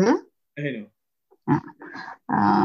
අමරනාත් මම ටික දවසකින් අමරනාත්ගෙන් අවවාදයක් ලබා ගන්න බැරි වුණා. ඉතින් මම හිතුවා හැබැයි මේක දවසක වෙච්ච දෙයක් නෙමෙයි මට සිද්ධ වෙන රටාව කියන්න අවශ්‍යයි කියලා අවවාදයක් ලබා ගන්න කියලා හිතුවා. දැන් මම හැමදාම පැයක් සක්මනත් පැයක් පරයන්කයත් කරනවා. කලාතුරකින් තමයි ඒක මග ඇරෙන්නේ. සක්මන බැලුවොත් සක්මනේ ලොකු වෙනසක් සිද්ධ වෙන්නේ නැහැ. හැමදාම පරයන්කයත් එක්ක කම්පෙයාර් කරනකොට සක්මනේ මට සිතුවිලි එනවා වැඩි කියලා කියන්න පුළුවන්. නමුත් කිසිම බාධාවක්වත් ගැටීමක්වත් නැහැ. අර සිතුවිලි අතරින් මම පායට හිතත් යනවා. ඒ සිතුවිලිත් එක්ක ඉන්නවා. ඉතින් ඒක බොහොම පීස්ෆුලි එක කෙරෙනවා. හැබැයි එකම දේ අන්තිම වෙන්නේ හැමදාම එකම විදියකට. ඒ කියන්නේ හොඳටම නිදිමත ගතියයි අර මත් වෙච්ච ගතියයි. ඒකෙන් තමයි මම පරයන්කයට යන්නේ. එතකොට සක්මනේ ඕක තමයි සාමාන්‍ය රටාව. ඉතින් කිසිම ප්‍රශ්නයක් තියෙනවා කියලා මට එහෙම හැඟෙන්නේ නැහැ. පරයන්කයට ගියාම එතකොට හැමදාම පරයන්කේ ඉඳගෙන හුස්ම බැලුවාම ඒක ගෙවිලා ගිහින් කියලා තේරෙනවා. එතකොට කායට හිත යෙදුවම මම අන්තිමටම අමරනාථ්ගෙන් අවවාදයක් ගත්තේ. එතකොට මම මේ කතා කරන්නේ මේ දවසක දෙකක නෙමෙයි දැන් මේ රටාව මේ සුමාන කීපයක සිද්ධ වෙන දේ. අමරනාථ් මං කිව්වේ මට අර කායට හිත යොදපු ගමම්ම මට කකුල් දෙකේ ඉඳන් උඩට මාවර උඩට උස්සනවා වගේ උඩට විසි කරනවා වගේ ගතියක් තියෙනවා. ඉතින් එතකොට මම ඒකට රෙසිස්ටන්ස් එකක් පල්ලෙහාට යොදනවා. එතකොට අමරනාථ් කිව්වා එහෙම කරන්න එපා. එහෙම නිකන් ඒක ඉබේ එකගෙන රියැක්ට් කරන්න නැතුව බලන් ඉන්න කියලා. එතකොට ඒක එහෙම සිද්ධ වුණා. ඒක දැන් මේ සුමානයක් දෙකක් විතර ඔක සිද්ධ වුණා. ඊට පස්සේ එපිසෝඩ් එකක් තිබුණා මොකුත් නැහැ. ඔහේ ඉන්නවා හරිම කියන්නේ කම්මැලි කියන්නේ කොහොම හරි වෙලාව ඉවර වෙන්නේ කොයි වෙලේද කියලා බලාගෙන හිටියා. ඉතින් දවස් දෙකක් විතර මං හිතනවා විනාඩි පැයක් නෙමෙයි විනාඩි 50න් විතර නැගිටලක් තියෙනවා ඒ දවස් කීපේ. ඊට පස්සේ ආපහු මට එන්නේ කකුල් දෙක යට ඉඳන් උඩට මොකද මම තියරි යන පස්සේ යන කෙනෙක් නෙවෙයි මම බලන්නේ හැමතිස්සෙම ප්‍රැක්ටිකල් එකේ මම බලන්නේ ඉබේ මොනවද මට වෙන්නේ කියන එක. ඉතින් එතකොට කකුල් දෙකේ යට ඉඳලා උඩට තමයි මගේ සෙන්සේෂන්ස් ආයෙත් අර එනර්ජි එක උඩට එනවා. හැබැයි අර වගේ දරුණු නෑ. ඉතින් එතකොට ඒකත් එක්ක මම ඔහේ හිටියා. මට සිතුවිලි ගැන පැත්ත බැලුවොත් හරියම අඩුයි සිතුවිලි එනවා. සිතුවිලි එක සිතුවිලි එන ආවොත් මම දන්නවා බොහොම අඩුයි සිතුවිලි දැනෙන්නේ.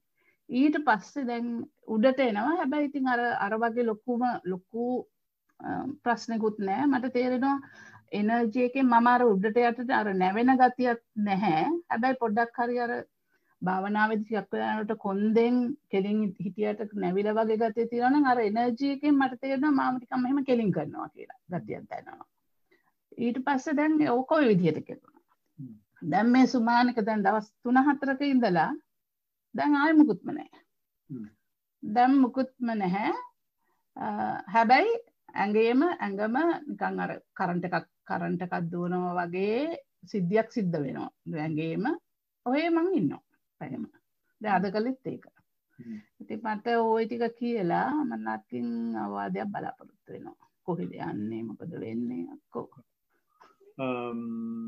කොහෙද යන්නේ කියන එක නම් කිසිම ප්‍රශ්නයක් නැහැ. මාර්ගයේ තියෙන ලූප්ස් තමයි යන්නේ. ඒ හින්දා ඔය කරන විදිහේ කිසිම ඇඟිලි ගහන්න විශාල දෙයක් ඇත්තෙම නැහැ. මොකද වෙන්නේ කියන දෙයට උත්තරේ බැලුවොත් දැන් ඔය ඇඟේ වටේම ඔහේ යනවා එන්ජි එකක් යනවා කරන්ට් එකක් යනවා වගේ ඔහේ තියෙනවා කියලා කියන්නේ හිත දැන් සෑහෙන්න සල්ලං වෙලා හිත සෑහෙන්න මට්ටු වෙලා යන දිගටම සතිය තියන් ඉන්නේ ඉඳ කිසිම තැනක කොක්කක් ගහන්න තැනක් නැහැ. හැම තැනම කොකු දිගෑරිලා.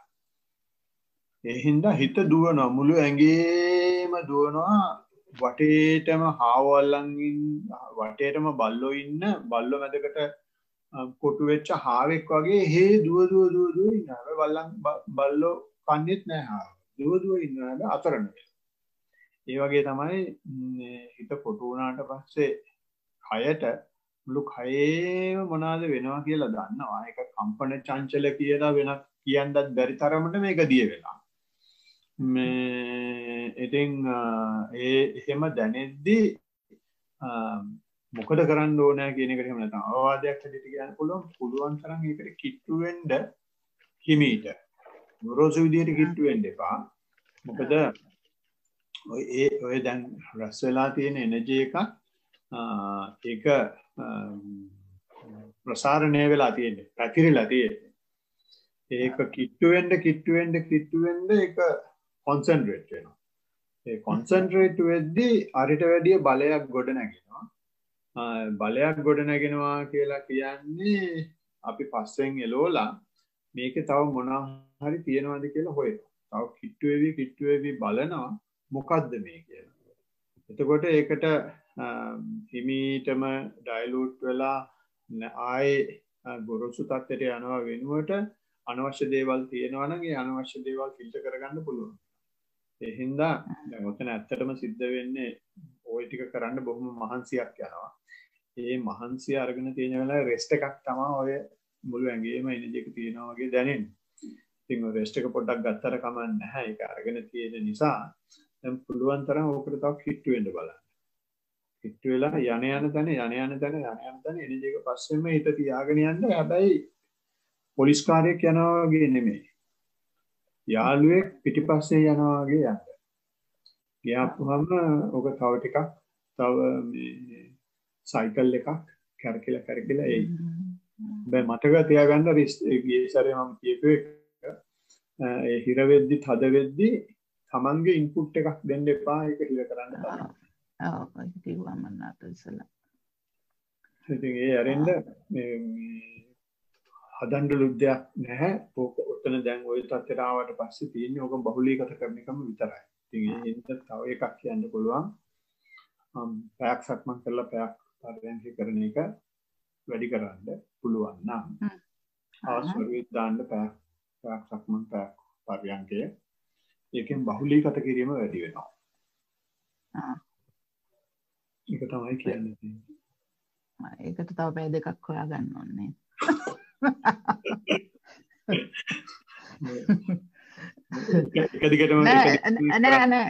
නෑ බනහන වෙලාවේ මම රැට් පුරුද්දක් තියෙනවා හැමදාම මේ නිස්සන වනේ බන යනවා නම් එකක් අහනවමයි එහෙම නැත්නම් රෙකෝඩ් වෙච්ච අනික් බන අහම් එකක් හරි අහනවා. ඉතින් ඒ කාලයක් මම හිතනවා භාවනාවට යොදා ගන්නවා නම් තව හොඳ ඇති කියලා මට හිතෙනවා. ඔව් ඒක පාටම බන අහන එක නවත්තන්නේ නැතුව නෑ ඔව් ඉස්සෙල්ලා සක්මන් කරලා පරියන්ක කරන ගමන් බන යනවා. දැන් පුරුද්දක් ඇත්තම නැහැ කෙලින්ම පරයන්කෙට ඉඳ ගන්න පුරුද්දක් ඇත්තම නැහැ. අර සක්මන කරලාමයි යන්නේ කියන එකක් තමයි ඔළුවේ හැමතිස්සෙම වැඩ කරන්නේ. ඔව් ඒක නැතුව සම්බෝල නැතුව ඉන්දියාප්ප ගන්න බෑ වගේ වෙලා දැන්. ඔව්. පැයකමාරක් වෙලාව කොහේ හරි ගිහිල්ලා හරි වෙලාව තිබුණොත් මම ඒක දෙකට බෙදලා සක්මන භාගයක් කරලා අරකට භාගයකට යනවා හැමතිස්සෙම. කෙරෙන දේ ගැන කිසිම අමනාපයක්වත් කම්ප්ලයින් කිරිල්ලක් එහෙම මොකුත් නැහැ. මම වෙන දේ බලගෙන ඉන්නවා. නමුත් මට අමනාප කියලා මේ මොකද්ද වෙන්නේ මේකට අවවාදයක් ලබා ගැනීම තමයි අවශ්‍ය. ඒ බව පේනවා වෙන සංසිද්ධිය වලින් වෙන දෙයක ඉඩාරින බවට හොඳටම සාක්ෂි තියෙනවා. ඒ හින්දා ඉතින් යන විදිය බොහොම හොඳයි. ඉතින් අපි එක එක්කෙනාට තියෙන පොනිස්ටි සම්පත් වෙනස් නිසා කර්ම වෙනස් නිසා ඉතින් ඔය වෙන විදිහක් තියෙනවා. ඒක බොහොම පෞද්ගලික දෙයක්. ඉතින් ඒ දෙයට වෙන්න ඉඩ ඇරලා අපි පුළුවන් තරම් අපේ කාර්ය කරන එක තමයි බුදුහාමුදුරුවෝ කියලා තියෙන්නේ බහුලීගත. ඒකට ඩෙෆිනිෂන් එකක් කොහෙවත් නැහැ. එනම් තරුවන් සරණයි. තරුවන් සරණයි.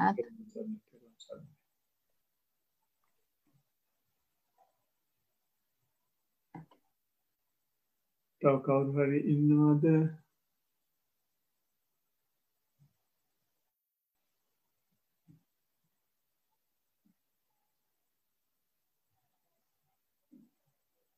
හොඳයි එහෙනම්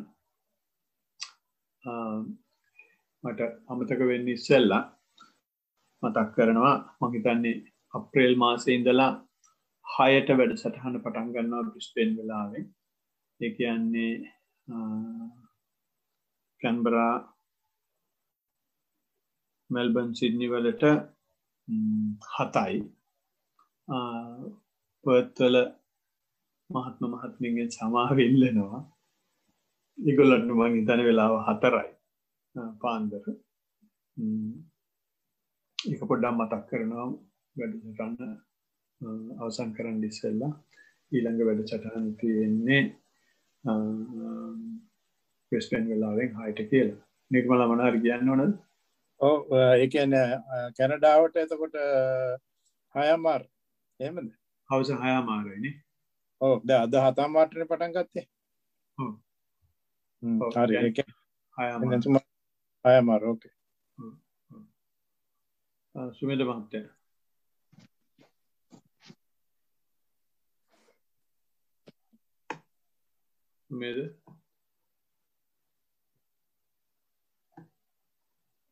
සුමේද මම හිතන්නේ මියුට්.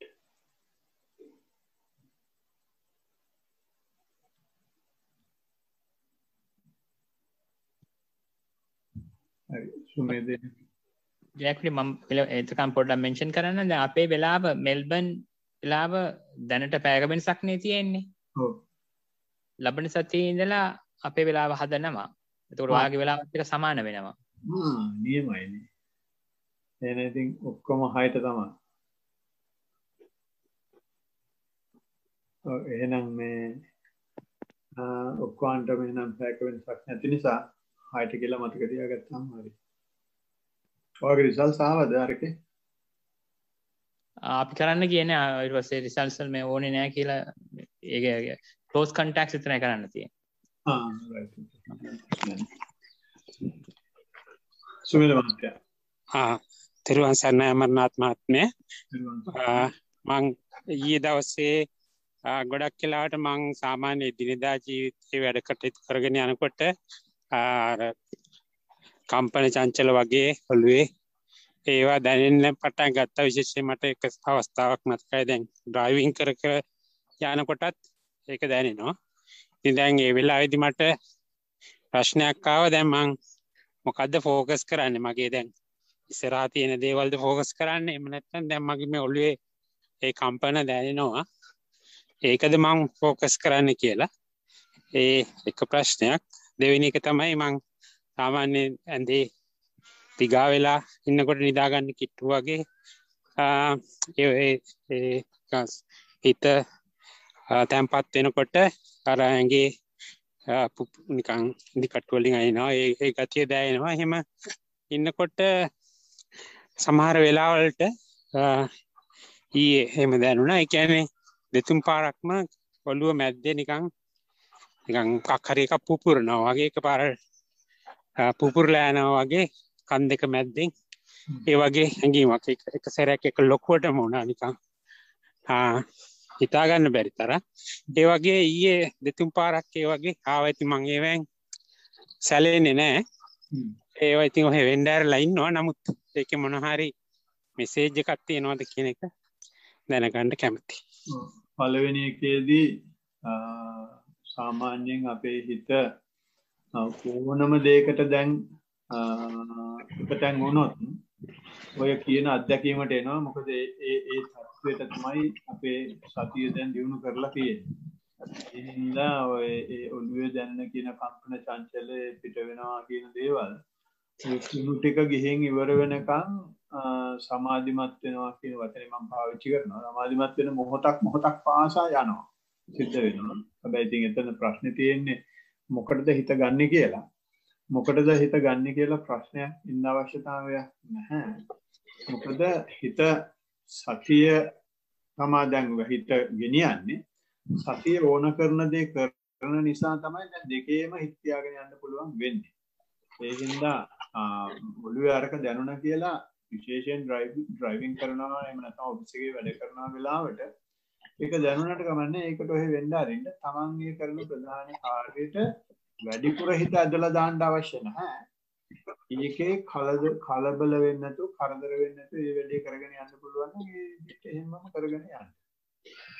හොඳයි. එකක් තෝරන්න එපා. හොඳයි. නොතෝරා ඉන්න නිසා තමයි අර තත්ත්වෙ මතුවෙන්නේ. දැන් ඒක හැමම ඒ දෙකම තියෙදි දෙක මැද්දේ. ඔව් ඒක ගොඩක් ප්‍රයෝජනවත් ඒ උපදෙස්. ඊළඟ එක ඒකේ කියන මැසේජ් එක තමයි අපි මේ දේවල් පුපුර යනවා කියලා එහෙම දකින්නේ. ඕක කොහොම ගිහින් පොඩ ලොකුවට පේන්න පටන් ගන්න පුළුවන්. මේ අපි දේවල් gediya පිටින් නැහැ මෙතන. මේ හැම දෙයක්ම ඇතිවේවී නැතිවේවී එහෙම නැත්නම් සංකෝචනය වෙවි ප්‍රසාරණය වෙවි තියෙන දේවල් සංකෝචනය වෙවි ප්‍රසාරණය වෙවි තියෙන දේ අපි මේ තණ්හාව විසින් තදින් අල්ලලා බැඳලා තියාගෙන ඉන්නවා. ඒ බැඳලා තියාගෙන ඉන්න හින්දා තමයි මෙතන මේ ඒකකයක් හැටියට අපිට පේන්නේ. ඒකේ තණ්හාව කියන එක ගෙවෙන්න අපිට පේන්න පටන් ගන්නවා මේකේ මේ නැති වෙනවා. බංග වෙලා යන ගතිය පොඩ පේන්න පටන් ගන්නවා. ඉතින් මේ පොඩ පේන්න පටන් ගැනීමේ එක එපිසෝඩ් එකක් තමයි ඔය සඳහන් කරුවේ. ඉතින් ඔක කොහොමම වෙන්න ආරින්ද එතකොට ඔయిత වැඩිය මේ සමහරట్లాට මුළු කයම වුණත් ඒ විදිහට දැනෙන්න පුළුවන්. හරි දැන් මට යම් කිසි අදහසක් ගන්න පුළුවන්. ඉතින් මුලදී නම් මුල්ම දවසේ ගොඩාක් ලොකු විදිහට සිද්ධ වුණා. ඊට පස්සෙත් ඉතින් සෑහෙන නිකන් noticeable ගොඩක් ලොකු level එකකින්. නමුත් ඉතින් දරාගෙන ඉන්න බැරි එකක් නෑ. මුලදී මං හිතුවා මොකක් හරි පිටින් ආපු සද්දයක් නිකන් ප්‍රසාරණය වීමක් වගේ ඇම්ප්ලිෆයි වීමක් වගේ දෙයක්ද මේ උනේ කියලා. දැන් ඊයේ වගේ ගත්තාම එහෙම මොකක් නෑ. බෑග්ග්‍රවුන්ඩ් එකේ මොකුත් වෙනසක් නෑ. මේක ඉන්ටර්නලි වෙන දෙයක් කියන එක තමයි මට දැනුනේ. හොඳයි ඔක කොහොම වෙන්න ආදින්න. හොඳයි ගොඩක්ම පිං. තෙරුවන් සරණයි. තෙරුවන් සරණයි. ලලිතා නෝනා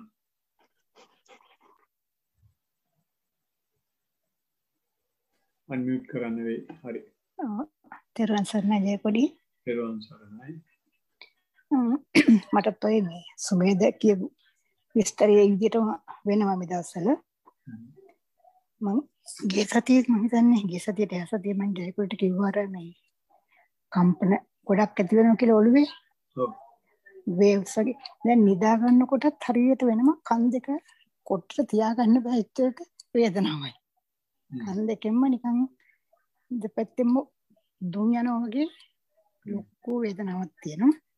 ඒ වගේම හැම වෙලාවෙමත් මේ හැම වෙලාවෙම කියන්නේ පරියන්කේට වාඩිනහම ගොඩාක් වෙලාවෙදී කම්පන චංචලන ගොඩාක් වෙනවා ඔළුවේ නිකන් භූමි දුවනවා වගේ. නිතරම මේ වේදනාවක් නෙමෙයි නිතරම මූවමන්ට්ස් තියෙන හරියට. විශේෂයෙන් නිදා ගන්නකොට ඒක ටිකක් වේදනාවක් වගේ තේරෙනවා මට. ඒක මම ගණන් ගන්නෑ. නමුත් අර කන් කොට්ටට තියෙනකොට කන මේ සයිඩ් එකට හැරෙනකොට ඒකේ වේදනාවක් තියෙනවා. කන් දෙපැත්තෙම. පර්යංකේ කරද්දී ඒ කම්පන චංචල දැනෙද්දී වේදනාවක් එන්නේ නැහැ. එහෙම වේදනාවක් නෑ. මම ඒක හොඳට බලාගෙන ඉන්නවා. ඉතින් බලන් ඉන්න පුළුවන් මට. ඔව්. නිතරම මේ සත්තු දුවනවා වගේ. ඔව්. නිතරම හරියට කම්පන චංචල තියෙනවා. ඔව්. ඒ කම්පන චංචල තියෙන එක ස්වභාවිකයි. මොකද දැන් අපි සතිය වඩලා සිද්ධ වෙන්නේ ඔය අපේ කෙලස් අයින් කරන එක. එහෙම නැත්නම් අනවශ්‍ය ඍණාත්මක ශක්තියින් අයින් කරන එක. එහෙම ශක්තියින් අයින් කරන්න අයින් වෙනවා කියලා එහෙම නැත්නම් ඒවා ගුණ වෙනවා කියලා දැනෙන්නේ ඔය කම්පන චංචල වලින් තමයි.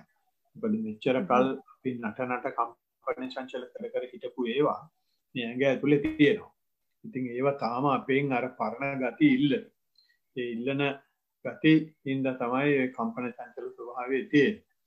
ඉතින් ඒවා මේකෙන් පිට වෙනකන් මේ අපේ සංසාරයෙන් අයින් වෙනකන් සම්පූර්ණයෙන්ම නෙමෙයි අපිට හැකි ප්‍රමාණයට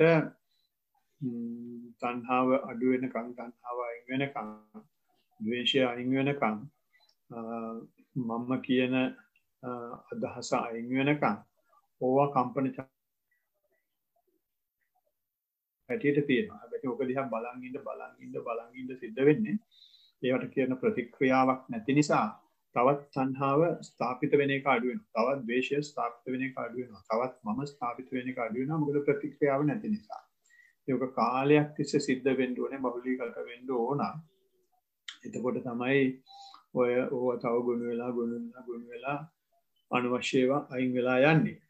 එතකොට ඒක නිදාගන්න ගියා දැන් සති 3කටත් වැඩිය තියෙනවා දිගටම මේක.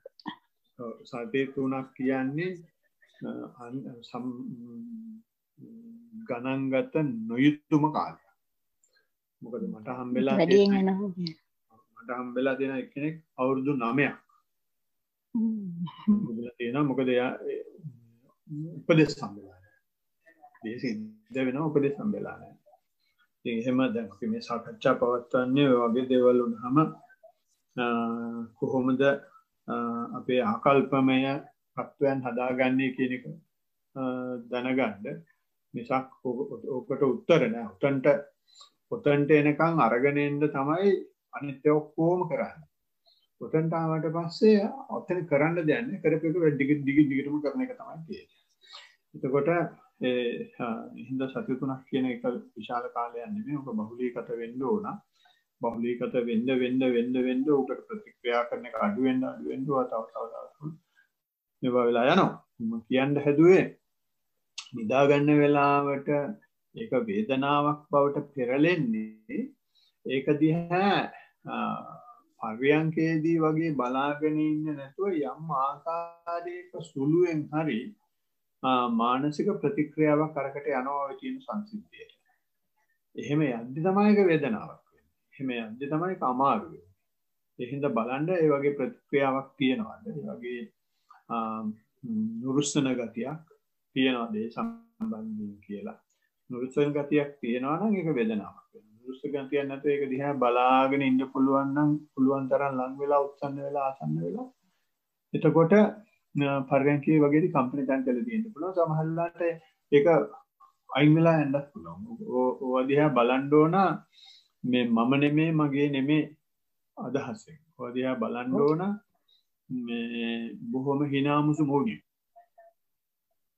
එහෙම තමයි ජයකුඩි මම ඇත්තටම මේක මුලින් වේදනාවක් තිබුණා. දැන් මම දැන් දන්නවා මේක මගේ සතිය කියලා. මම ඒක සතියෙන් බලනකොට මට ඒක මම කරදරයක් කරගන්නේ. ඒක හොඳයි. හැබැයි තව කිට්ටු වෙන්න. තව කිට්ටු වෙවි බලන්න.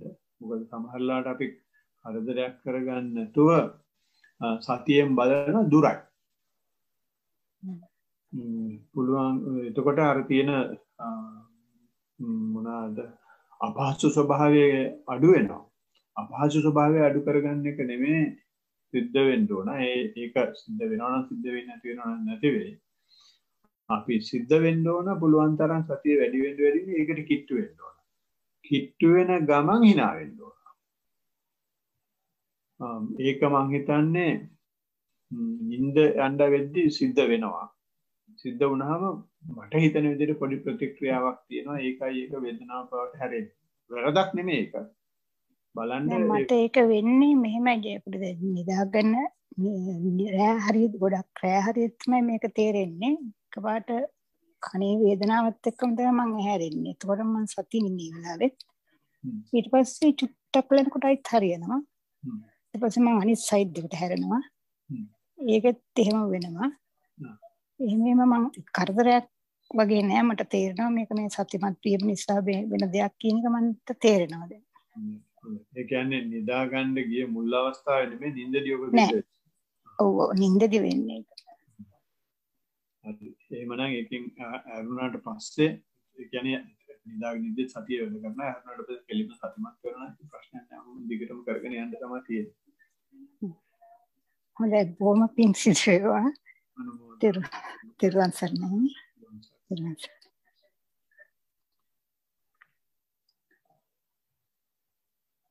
හොඳයි එහෙනම් තව කවුරු ඉන්නවද මොන හරි කියන්න කරන්න?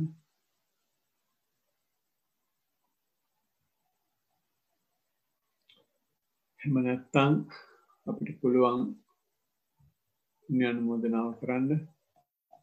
ඥානමෝදනාව සඳහා පුණ්‍ය රැස් කරගන්නා වූ සියලුම කුසල් බලාපොරොත්තුෙන් සිටින ලබාගත හැකි සිටින තැනුක සිටින ඕනෑම සත්‍යයකට අනුමෝදන් වේවා කියලා අපි මුලින්ම පිළිගුරු අමාමෑණියන් පෙරම්පුරණ කාලේ ඉඳලා උන්වහන්සේලක බලාගත්තු සියලුම සත්වයින්ටත් පරිනිර්වාණයෙන් පස්සේ බුද්ධ වචනය අපිට දක්වා රැගෙන ඉන්න අපගත වෙච්ච සියලුම සත්වයින්ටත් අපේ ගුරු ස්වාමීන් වහන්සේට ගුරු ස්වාමීන් වහන්සේලක බලා ගන්න සියලුම සත්වයින්ට මේවා සංවිධානය කරන්න මහන්සි වෙන සියලුම මහත්ම මහත්මීන්ටත් අපිට මේ වගේ දේවල් වෙදව්දේ පාන්දර කරන්න අප කැපකිරීම් කරන ගෙවල් වල ඉන්න අම්මලා තාත්තලා දුව දරුවෝ අඹසමියන්ට සංසාරේ කෙටි කරගන්නා ගමක් ශාසන ගමනක් යන මේ සියලුම මහත්ම මහත්මීන්ටත් මේවා දැකලා සාදු කියලා ප්‍රීතියටපත් වෙලා ප්‍රමෝදයටපත් වෙන ළඟ වේවා දුර වේවා මනුෂ්‍ය වේවා සියලුම සත්වයන්ටත් මේ කුසල අනුමෝදන් වේවා කියන ශීර්ෂයෙන් එත්තාවතාදී ගාථා සජ්ජායනා කරමු. එත්තාවතා චම්මේහි සම්පදං පුඤ්ඤ සම්පදං සබ්බේ දේවානුමෝදන්තු සබ්බ සංපත්ති සිද්ධියා. එත්තාවතා චම්මේහි සම්පදං පුඤ්ඤ සම්පදං සබ්බේ භූතානුමෝදන්තු සබ්බ සංපත්ති සිද්ධියා. එත්තාවතා චම්මේහි සම්පදං පුඤ්ඤ සම්පදං සබ්බේ සත්තානුමෝදන්තු සබ්බ සම්පත්ති සිද්ධියා. ආකාශට්ටා ච බුම්මට්ටා දීවානාගා මහිද්దికා පුඤ්ඤන්තං අනුමෝදිत्वा චිරං රක්ඛන්තු බුද්ධ ශාසනං. ආකාශට්ටා ච බුම්මට්ටා දීවානාගා මහිද්దికා පුඤ්ඤන්තං අනුමෝදිत्वा චිරං රක්ඛන්තු බුද්ධ දේශනං. ආකාශට්ටා ච බුම්මට්ටා දීවානාගා මහිද්దికා පුඤ්ඤන්තං අනුමෝදිत्वा චිරං රක්ඛන්තු බුද්ධ ශාවකං. ඉදං හෝ ඥාතිනං හෝතු සුඛිතා හුන්තු ඥාතයෝ. ඉදං හෝ ඥාතිනං හෝතු සුඛිතා හුන්තු ඥාතයෝ. ඉදං හෝ ඥාතිනං හෝතු සුඛිතා හුන්තු ඥාතයෝ. ඉමිනා පුඤ්ඤ කම්මේන මේ බාල සමාගමු සතං සමාගමෝ හෝතු යාව නිබ්බානපත්තිය. ඉමිනා පුඤ්ඤ කම්මේන මාමේ බාල සමාගමෝ සතං සමාගමෝ හෝතු යාව නිබ්බානපත්තිය. ඉමිනා පුඤ්ඤ කම්මේන මාමේ බාල සමාගමෝ සතං සමාගමෝ හෝතු යාව නිබ්බානපත්තිය. සාදු සාදු සාදු. සියලු දෙනාටම තෙරුවන් සරණයි. තෙරුවන් සරණයි. තෙරුවන් සරණයි කුඩේ. ගොඩාක් පිළිසෙරුවා ප්‍රෝග්‍රෑම් එකට. තෙරුවන් සරණයි. තෙරුවන් සරණයි අමරනාත්. තෙරුවන් සරණයි.